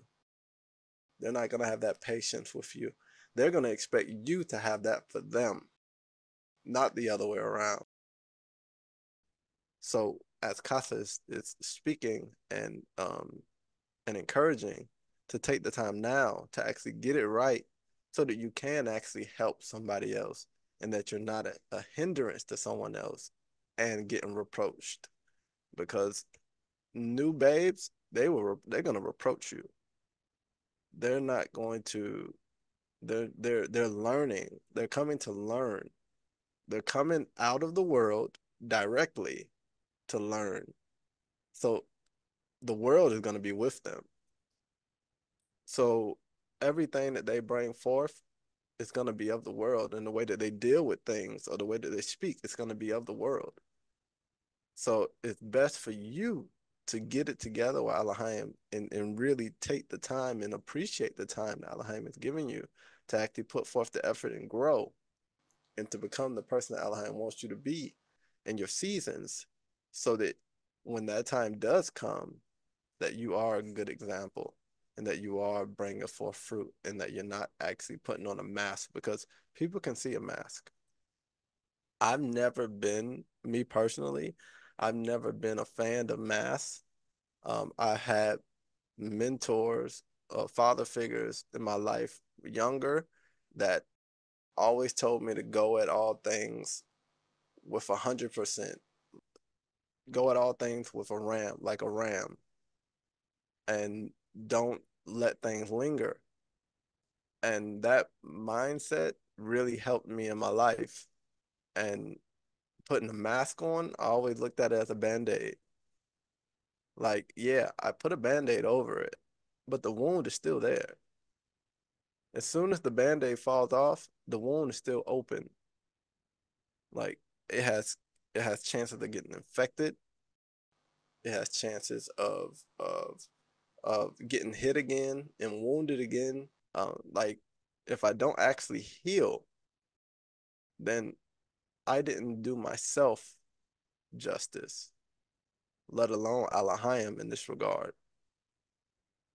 So for you, for anyone that struggles with putting on masks and not actually putting in the work to actually change their heart and actually change their outlook and perspective, then I would ensue you to actually put forth the work. And actually, it may be a little bit harder. You may actually have to humble yourself to actually get help for somebody to walk you through something. But at the end of the day, if somebody teaches you how to fish, you'll be able to catch fish on your own. And you won't be looking towards someone to help you feed yourself.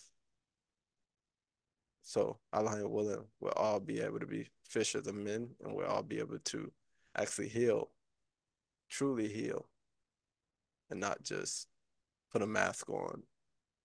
Allah willing. Amen. Thank you. Praise Allah.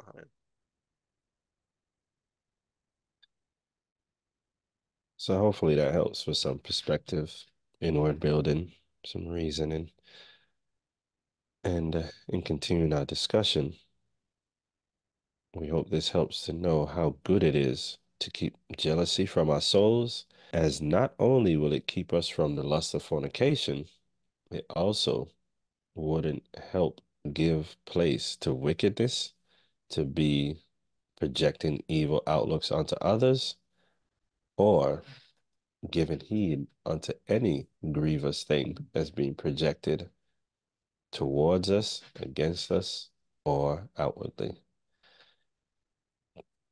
Testament of Simeon chapter 4, verse 5, please. Beware, therefore, my children, of all jealousy and envy. Let's see how to actually do that along with love for all in uprightness, seeking after the judgment of Allah and for a peace of mind, like Yad said. Continue, please. And walk in singleness of soul and with good hearts, keeping in mind Joseph, your father's brother, that Allah may give you also grace and glory, blessing upon your heads, even as ye saw in Joseph's case.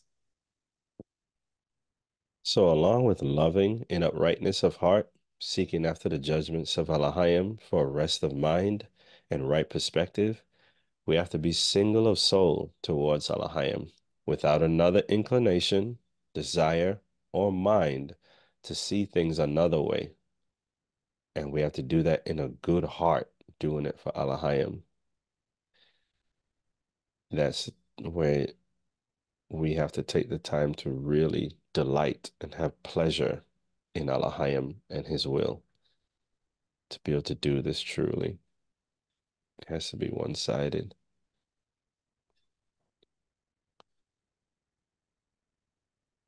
This is as a just and humble man with a good heart and intent would do it, being just focused on not going against Allahayim, in singleness out of love as the focus in life, and always waiting for the will of Allahayim and hoping in the will of Allahayim.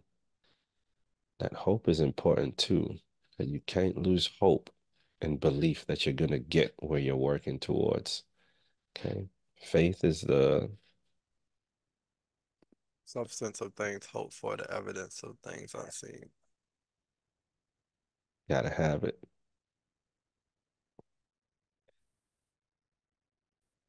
This is why Issachar never sinned, because he was single, just waiting on the will of Allahayim. There's nothing more that we need to help us overcome and grow. We talked about the motto of belief in Christ strengthening us and Allahayim enabling us. We also got to remember that righteous men have overcome and done good as well, to know it's possible.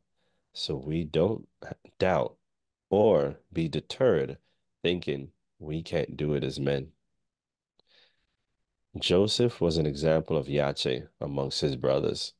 So remember that he overcame the spirit of fornication and her children and was prospered as a man, and that it was the same Yache who strengthened him to do it, so we can know we can do it too.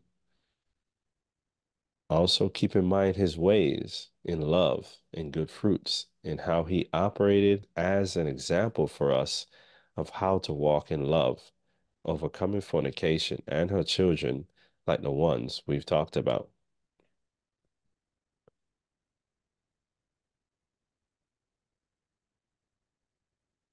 Can you read that verse 6, please? All his days he reproached us not concerning this thing, but loved us as his own soul. That's the spirit of love and fidelity to Allahayim. When someone trespasses against us, after we talk about it and they repent by confessing and not doing it anymore, we don't bring it back up to throw it in their face, if you will, or guilt trip them, nor tell others about it to make them look bad, lifting ourselves up to look better than them. We actually love them and put the stuff behind us, forgiven from the heart after talking about it and coming to terms when someone repents truly. If you don't have anything, continue, please. And beyond his own sons glorified us, and gave us riches and cattle and fruits. Do ye also, my children, love each one his brother with a good heart, and the spirit of envy will withdraw from you.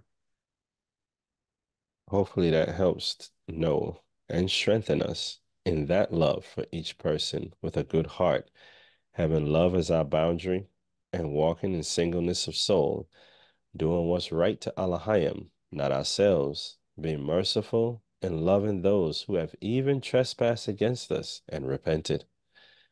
And if they don't repent, we forgive them from the heart nonetheless and seek the judgment of Alahayim on how to proceed with that relationship. Walking in that love with a good heart, guided by the law, will deliver us from envy and jealousy so that we don't be blinded and lose sobriety and moderation to be given over to the lust of fornication. It took Simeon 2 years to overcome that jealousy and envy that got him into the lust of fornication, and Reuben 7 years to overcome jealousy, lust, and fornication. So it's going to take work and willingness to strive temperately, not being given to passions and emotions about whatever may come in the growing process, taking every accident or mistake as a good experience from Alahayim for our good, knowing nothing happens without him, and it'll keep us from wickedness, forecasting grievous things. You have anything before we continue? No, I'm good. Okay. Some mentioned that Joseph was example at that time for his brothers. Thankfully, now we have Yache. So walk in singleness of soul with a good heart and keep Yache in mind. The sacrifices he made, knowing that he, as a man, overcame the flesh by having a single mind, a single desire for the will of Alahayim and his law in his heart, to know through that means we can too, because it's him in us, strengthening us to do it, and Alahayim willing and working. Not taking each experience as good, as essential, being cheerful, thankful for everything. Hermas Mandate 5, chapter 1, verse 1, please. Be thou long suffering and understanding, he saith, and thou shalt have the mastery over all evil deeds, and shalt work all righteousness.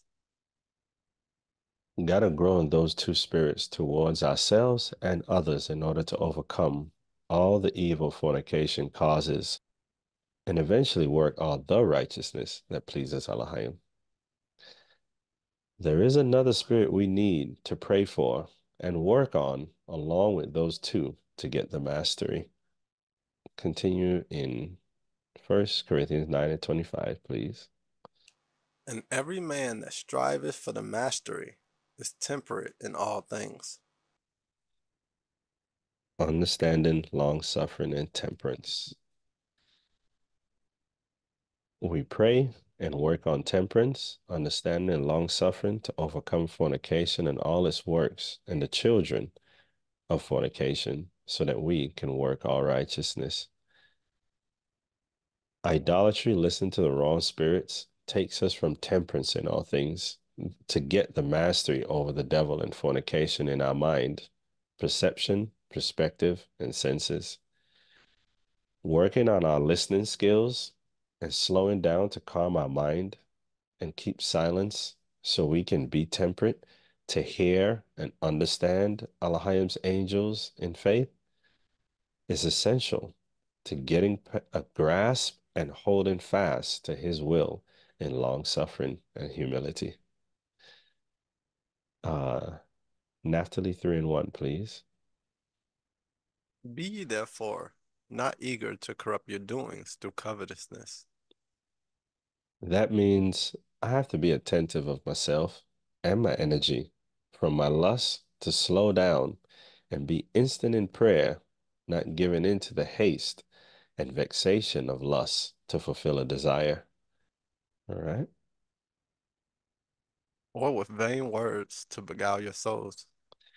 I also have to be mindful of going through the motions, talking, or even praying, beguiling myself because my heart isn't really in it, as I'm giving into the vexation of my desire already, and the evil thoughts are still lingering while I'm talking because I truly still want the desire. But if I silence my mind in the moment and continue in prayer to Alahayim, breathing to slow down and come out of the eagerness of lust, looking for a law to help me, Alahayim will deliver me away out of the temptation. Continue, please. To piggyback on that one, definitely pray that Elohim will show you what to do. That helps in the moment. Like Elohim, show me if this one I'm supposed to be doing, or this. Like if you're unsure and you can't like really get a grasp of right and wrong in the instance, either pray about it to Elohim that He reveal it to you, or go to that man of understanding that you know is to keep the law and have your counsel, so you can actually get proper direction. Yeah, so we do nothing without discretion.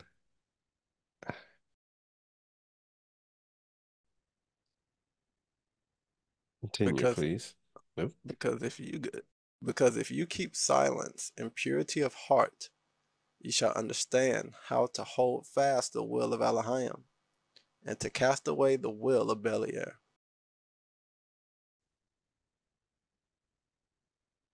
So purity can be found in seeking after temperance, understanding, and long suffering. Like three good parameters for ourselves is to stay in a space where we can be in the right heart. If we calm down, slow down, and strive to be temperate, quiet in our minds, and give ourselves a chance to think thoroughly before every action or speaking, or inquiring and waiting on an answer on Alahayim before acting. And if need be, going to his counselors to know what his will is. So before making an action or acting on something, letting him have the decision. He is our decision maker, our master, our controller. Okay. We will get to the place where we will understand Allahim's will and know the will of Beliar that's seeking to trip us up, to cast it from us through haste. So you can see how, hopefully you can see how, keep working on it to get to the place where we're actually doing it. Eventually, it's going to become a norm for us. Eventually, that's going to be how we operate. And then we'll be on the cold side. There won't be a division. Okay. Remember, the serpent repeated his enticing words to Eve to get her anxious. So, things that take away peace of mind, like anxiety, those racing thoughts, and repetition of things in the mind, as we saw jealousy and vainglory was speaking to Dan, that isn't a sign to act on a thought, desire, or an inclination, but rather to slow down and wait to know the will of Allahayim. Hopefully, we've gotten some good understanding on jealousy and how she works in things and gets other spirits to help get us into the spirit of fornication. And also, hopefully, we have some understanding of how to keep away from jealousy and these other spirits by getting our hearts in the right place, being honest with ourselves, aligning ourselves with Allahayim, and really taking the time to be genuinely set on these things. Anything else thus far, Zakwa? Yeah, I'm gonna take it step a step further real quick if you don't mind. Um, Eventually, Elohim willing, we can we can get to the place where we're neutral, but we're always neutral. Because if we come into, let's say we're inquiring of Elohim of something, right? If we're inquiring and we're neutral, we're gonna be more keen to hearing it go either way. We're gonna be more keen to getting an answer. We're going to be more receptive to the answer. But if we go into an inquiry and we're already biased, we're already leaning toward what we want, we're not going to be able to hear correctly. So it's very, very good. This is why when I spoke of earlier about me teaching my children that don't set your heart upon something unless Elohim shows it, it's for you and that's what he's giving you, because it helps you be neutral. And when you go and inquire, you're going to be neutral. When you're speaking to your spouse, you're going to be neutral. You're going to be able to hear both sides of it because you're not already leaning towards a side. It's hard to hear somebody when you already have your mind made up on what you want or what you want to do.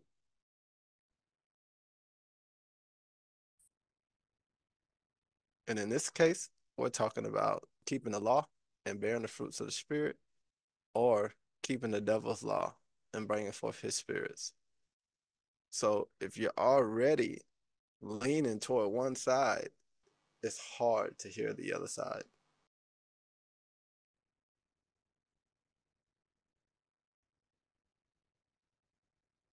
That's it, Cos. Amen. Thank you. There's a precept, Psalms 37 and 4. Delight thyself also in Ahaya. This is what we've been talking about essentially. Getting to the place where our delight is in Ahaya. And we know from that prior verse and think Psalms 40 and 8 that our delight will be his will because we're delighting in him as Yache is. And he shall give thee the desires of thine heart. Zachariah said he told his kids, don't set your heart upon something unless Elohim wills it for you. If your delight is in Elohim and his will, as you grow, the desire he's going to put in your heart is actually going to be according to his will. Therefore, he's going to give it to you because it's all aligned with him and within his order and what he wills. To understand that verse is actually speaking of a person that's actually delighted in Ahaya and delighted in his will. To know we have to get there so that our heart will be desiring the things that he wills and he'll give it because we're actually serving him.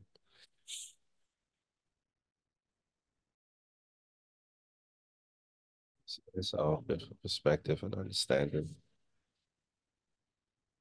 Praise him. Amen. All right. And delighting ourselves in Ahaya, as we've been talking about today, it really comes with benefit. And in that delight, we just focus on doing good to reap the reward that he has for us. I'm going to touch on this psalm to get some understanding or confirmation of what we've been talking about today. Can you read Psalms 37 and 3, please? Trust in Ahia and do good. So shalt thou dwell in the land, and verily thou shalt be fed. Trust in him, faith by works. Show our trust in him by doing good, trusting in that everything that comes is from him. It's good from him. Nothing happens without him. Build that trust, and we are gonna dwell in the land that's to come, and we will be fed of that fruit of immortality.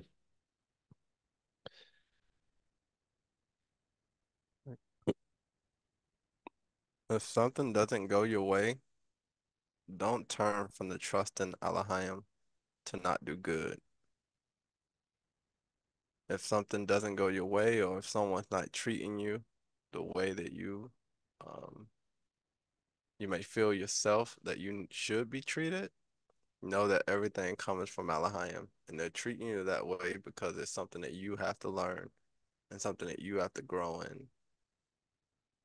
Because if somebody treats you poorly and you give yourself over to some injury and then you go and sin, then that's something that you need to be strengthened in, right? So trust in the higher, and do good.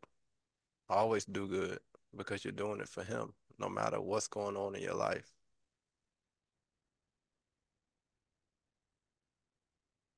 Amen. Verse 8, please. Cease from anger and forsake wrath. Fret not thyself in any wise to do evil. In that trust, don't let anything give us any sense of justification or right or inclination to do any evil. We gotta be mindful not to fret ourselves. Don't get anxious to give place to wrath or anger, passions, emotions, feelings that are outside of the passion or emotion or feeling to do Elohim's will or to delight in his will. Keep from those things. Okay. All right. So don't get anxious to do any evil. All right. Don't get pressed to do evil. Like if that's why it says cease from anger and forsake wrath. Like if something happens that makes you angry or somebody does something that makes you angry, cease from that anger. Try to get away from anger as quickly as you can. Forsake wrath. Like you don't want to go and try to be wrathful toward that person or do something toward that person. Right? And be not anxious to thyself in any wise to do evil. So if somebody is, whether you're being peer pressured or you feel pressured because somebody wants you to do something that's not right, you gotta stand. You can't be pressured into it.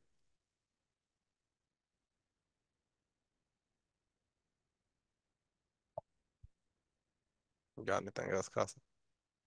Fret meant to glow or glow warm, to blaze up of anger, zeal, jealousy.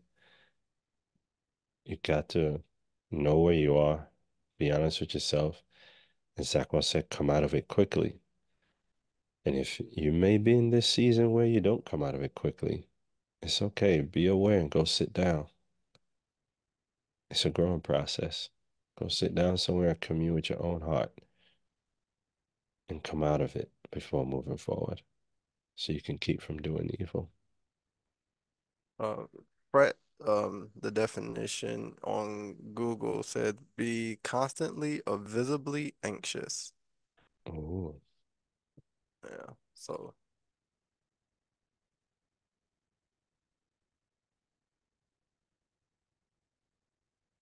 you're slowing down to help a lot so you get out of doing it constantly. mhm. And you hopefully you're paying attention to yourself to visibly know when you're anxious, knowing your mannerisms and what you do when you're anxious to start catching it and coming out of it. Yeah, that's what the devil likes to get us. Where we get hasty and then you do evil because of the haste. And that's what he's talking about. Fret not thyself in any wise to do evil. Like you got to come out of it. You have to come out of the anxiety to be able to gather yourself and be of a sound mind and make a wise decision according to the commandments and the fruits of the spirit. And know when you're doing this, you're building your delight in Elohim. All right. Continue verse 4, please. Delight thyself also in Ahiah, and he shall give thee the desires of thine heart. How do you delight yourself in Ahaya? Continue, please. Commit thy way unto Ahiah, trust also in him, and he shall bring it to pass. Now, he's going to bring the desires of our heart to pass, right?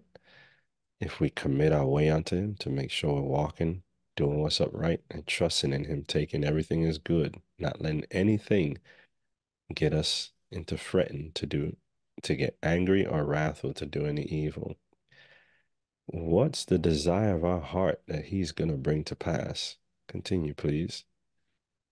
And he shall bring forth thy righteousness as the light, and thy judgment as the noonday. Because we set our heart to desire his will, in our heart, we're going to desire righteousness and judgment.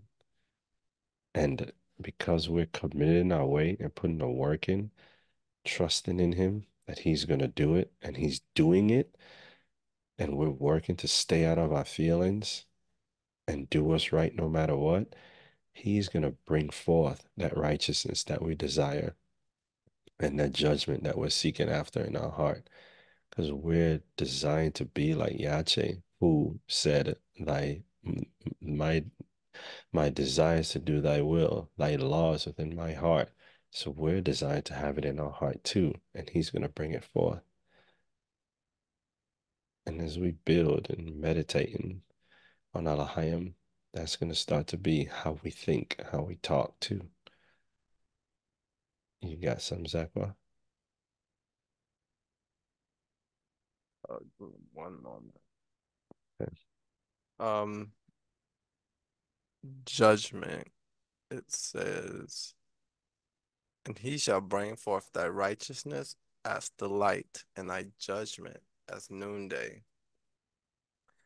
Judgment is the ability to make considered decisions or come to sensible conclusions.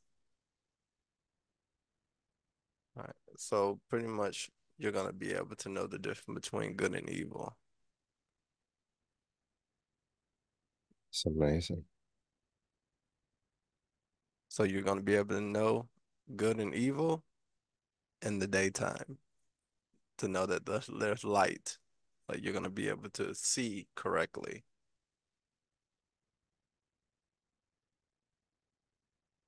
Like there's not gonna be any evil spirit or perversion or that's hindering you from seeing correctly or seeing in their specific point of view or their specific perception. Because if you're in fornication, you view everything from fornication.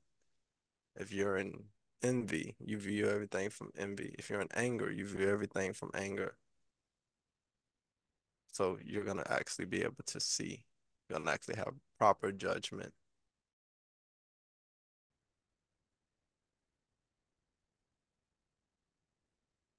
Amen. Is that righteous fast of not fretting ourselves. We're fasting from the evil spirits and evil view. The more we don't give heed unto them, for Elohim to bring forth the right view and perspective to us. And in time, it's going to become our view too, as we align with Him. If you'll continue verse 23, please. The steps of a good man are ordered by Ahia, and he delighteth in his way. Eventually, we're going to get there to where we're actually ordering, our steps are ordered by Him. We're being taken through a process by Him. This is why we don't fret ourselves for anything to do evil.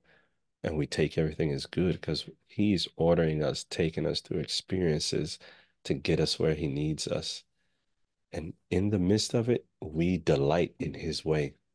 Take everything with joy, pleasure, knowing you're helping me get to where my desires, your will, and your laws in my heart. All right. And with that mindset, if you would continue, if you didn't have anything in that particular comment, Though he fall, he shall not be utterly cast down, for Ahia upholdeth him with his hand. we have help. We're going to fall. It can happen, but it's not to cast us down because Alahayim, He's actually holding our hand to bring us to Him, to say, get up, my son, my daughter, keep walking.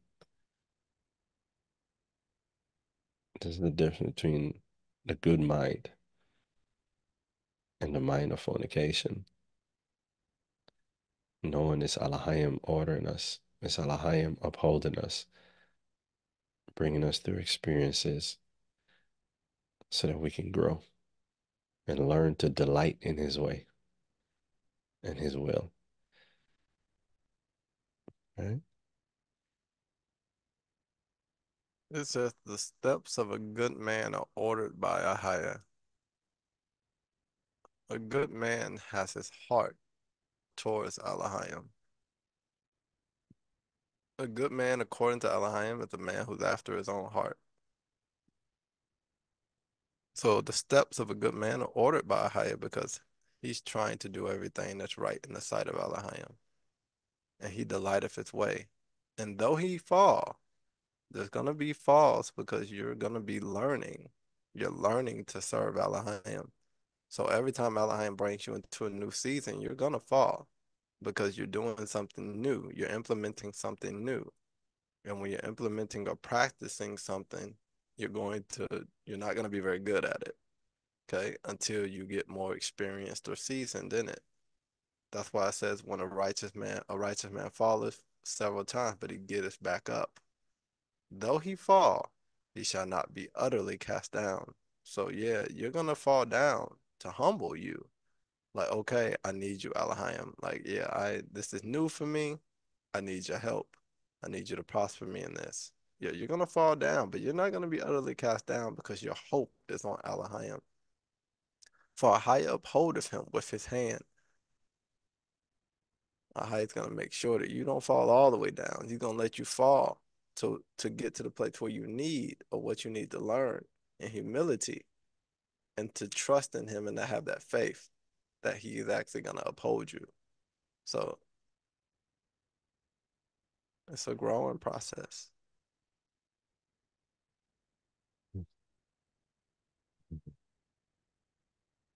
Eventually, we're going to get where he's in our thoughts and in our talk. Continue verse 30, please. The mouth of the righteous speaketh wisdom, and his tongue talketh of judgment. We're going to get there. We meditate on it and keep working. We're going to get there where that's our whole, because as a man's heart, so is his mouth. We're going to get to where our heart's on his judgment and his wisdom. Continue, please. The law of his Elohim is in his heart. None of his steps shall slide. We're going to get there if we go through this process. Now, even though we get there, the wicked is still going to seek to do what they do. These spirits are still going to attempt to deter us, but they won't have an effect. Continue, please. The wicked watcheth the righteous, and seeketh to slay him.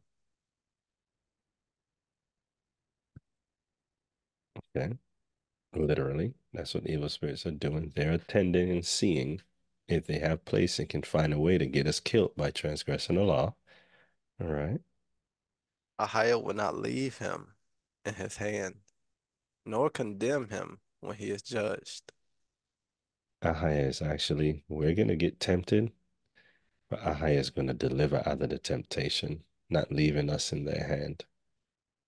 And then in the judgment, because we waited and were quiet and sought the way out and found the way Alahayim had for us out and followed it, we won't be condemned in the judgment when they try to accuse us because we actually did what was right.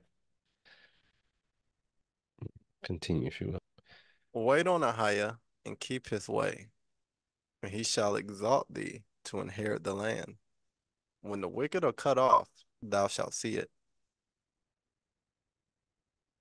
Hopefully, you understand how to wait on him now and keep his way and know the benefit to come to inherit the land and see the wicked be no more.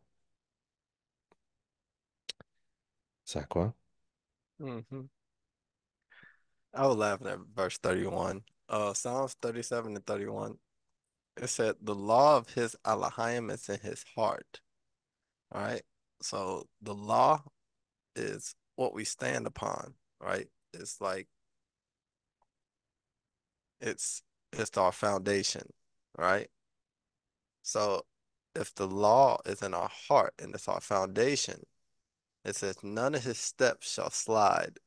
Like like when you step on like ice and you slide, Mm-hmm. like and you're unstable, like you're completely unstable, and Mm. you praying like please don't let me fall, right?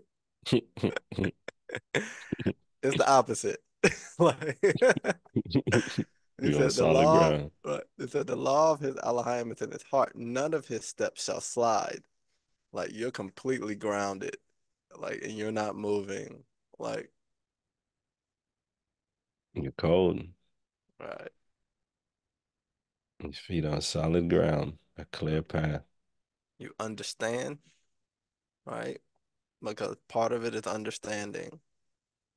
Like when you understand, then you have the experience, you can stand away from it, and then you start putting on the versions and the laws in your heart. I mean, you become unmovable. Yeah. You can't slip when you're being carried. We talked about the good desire actually carries, Yeah. guided. So with that for now, hopefully it's helpful encouragement, focus, and understanding of fidelity to Allahayim to overcome the spirits of fornication and idolatry. And in the next teacher, we're going to continue understanding fornication and what we need to do to stay aloof from it. Anything else, Aqua? I hope the lessons have been great for everyone. We hope everybody is growing and gaining understanding. That's what we speaking of right now. And we hope with that understanding that you're able to stand and able to truly be a faith and be a believer. Um, we we we pray Alahayim. We see the growth in those that are around us, and we pray that Alahayim keeps prospering them and Alahayim keeps prospering us to continue growing and continue learning. Um, Praise Alahayim for it, and we hope to see uh, the end results of Alahayim's work in all of us. Amen. Amen. Shabbat Shalom and peace be with you all. Peace be with you all. Shalom.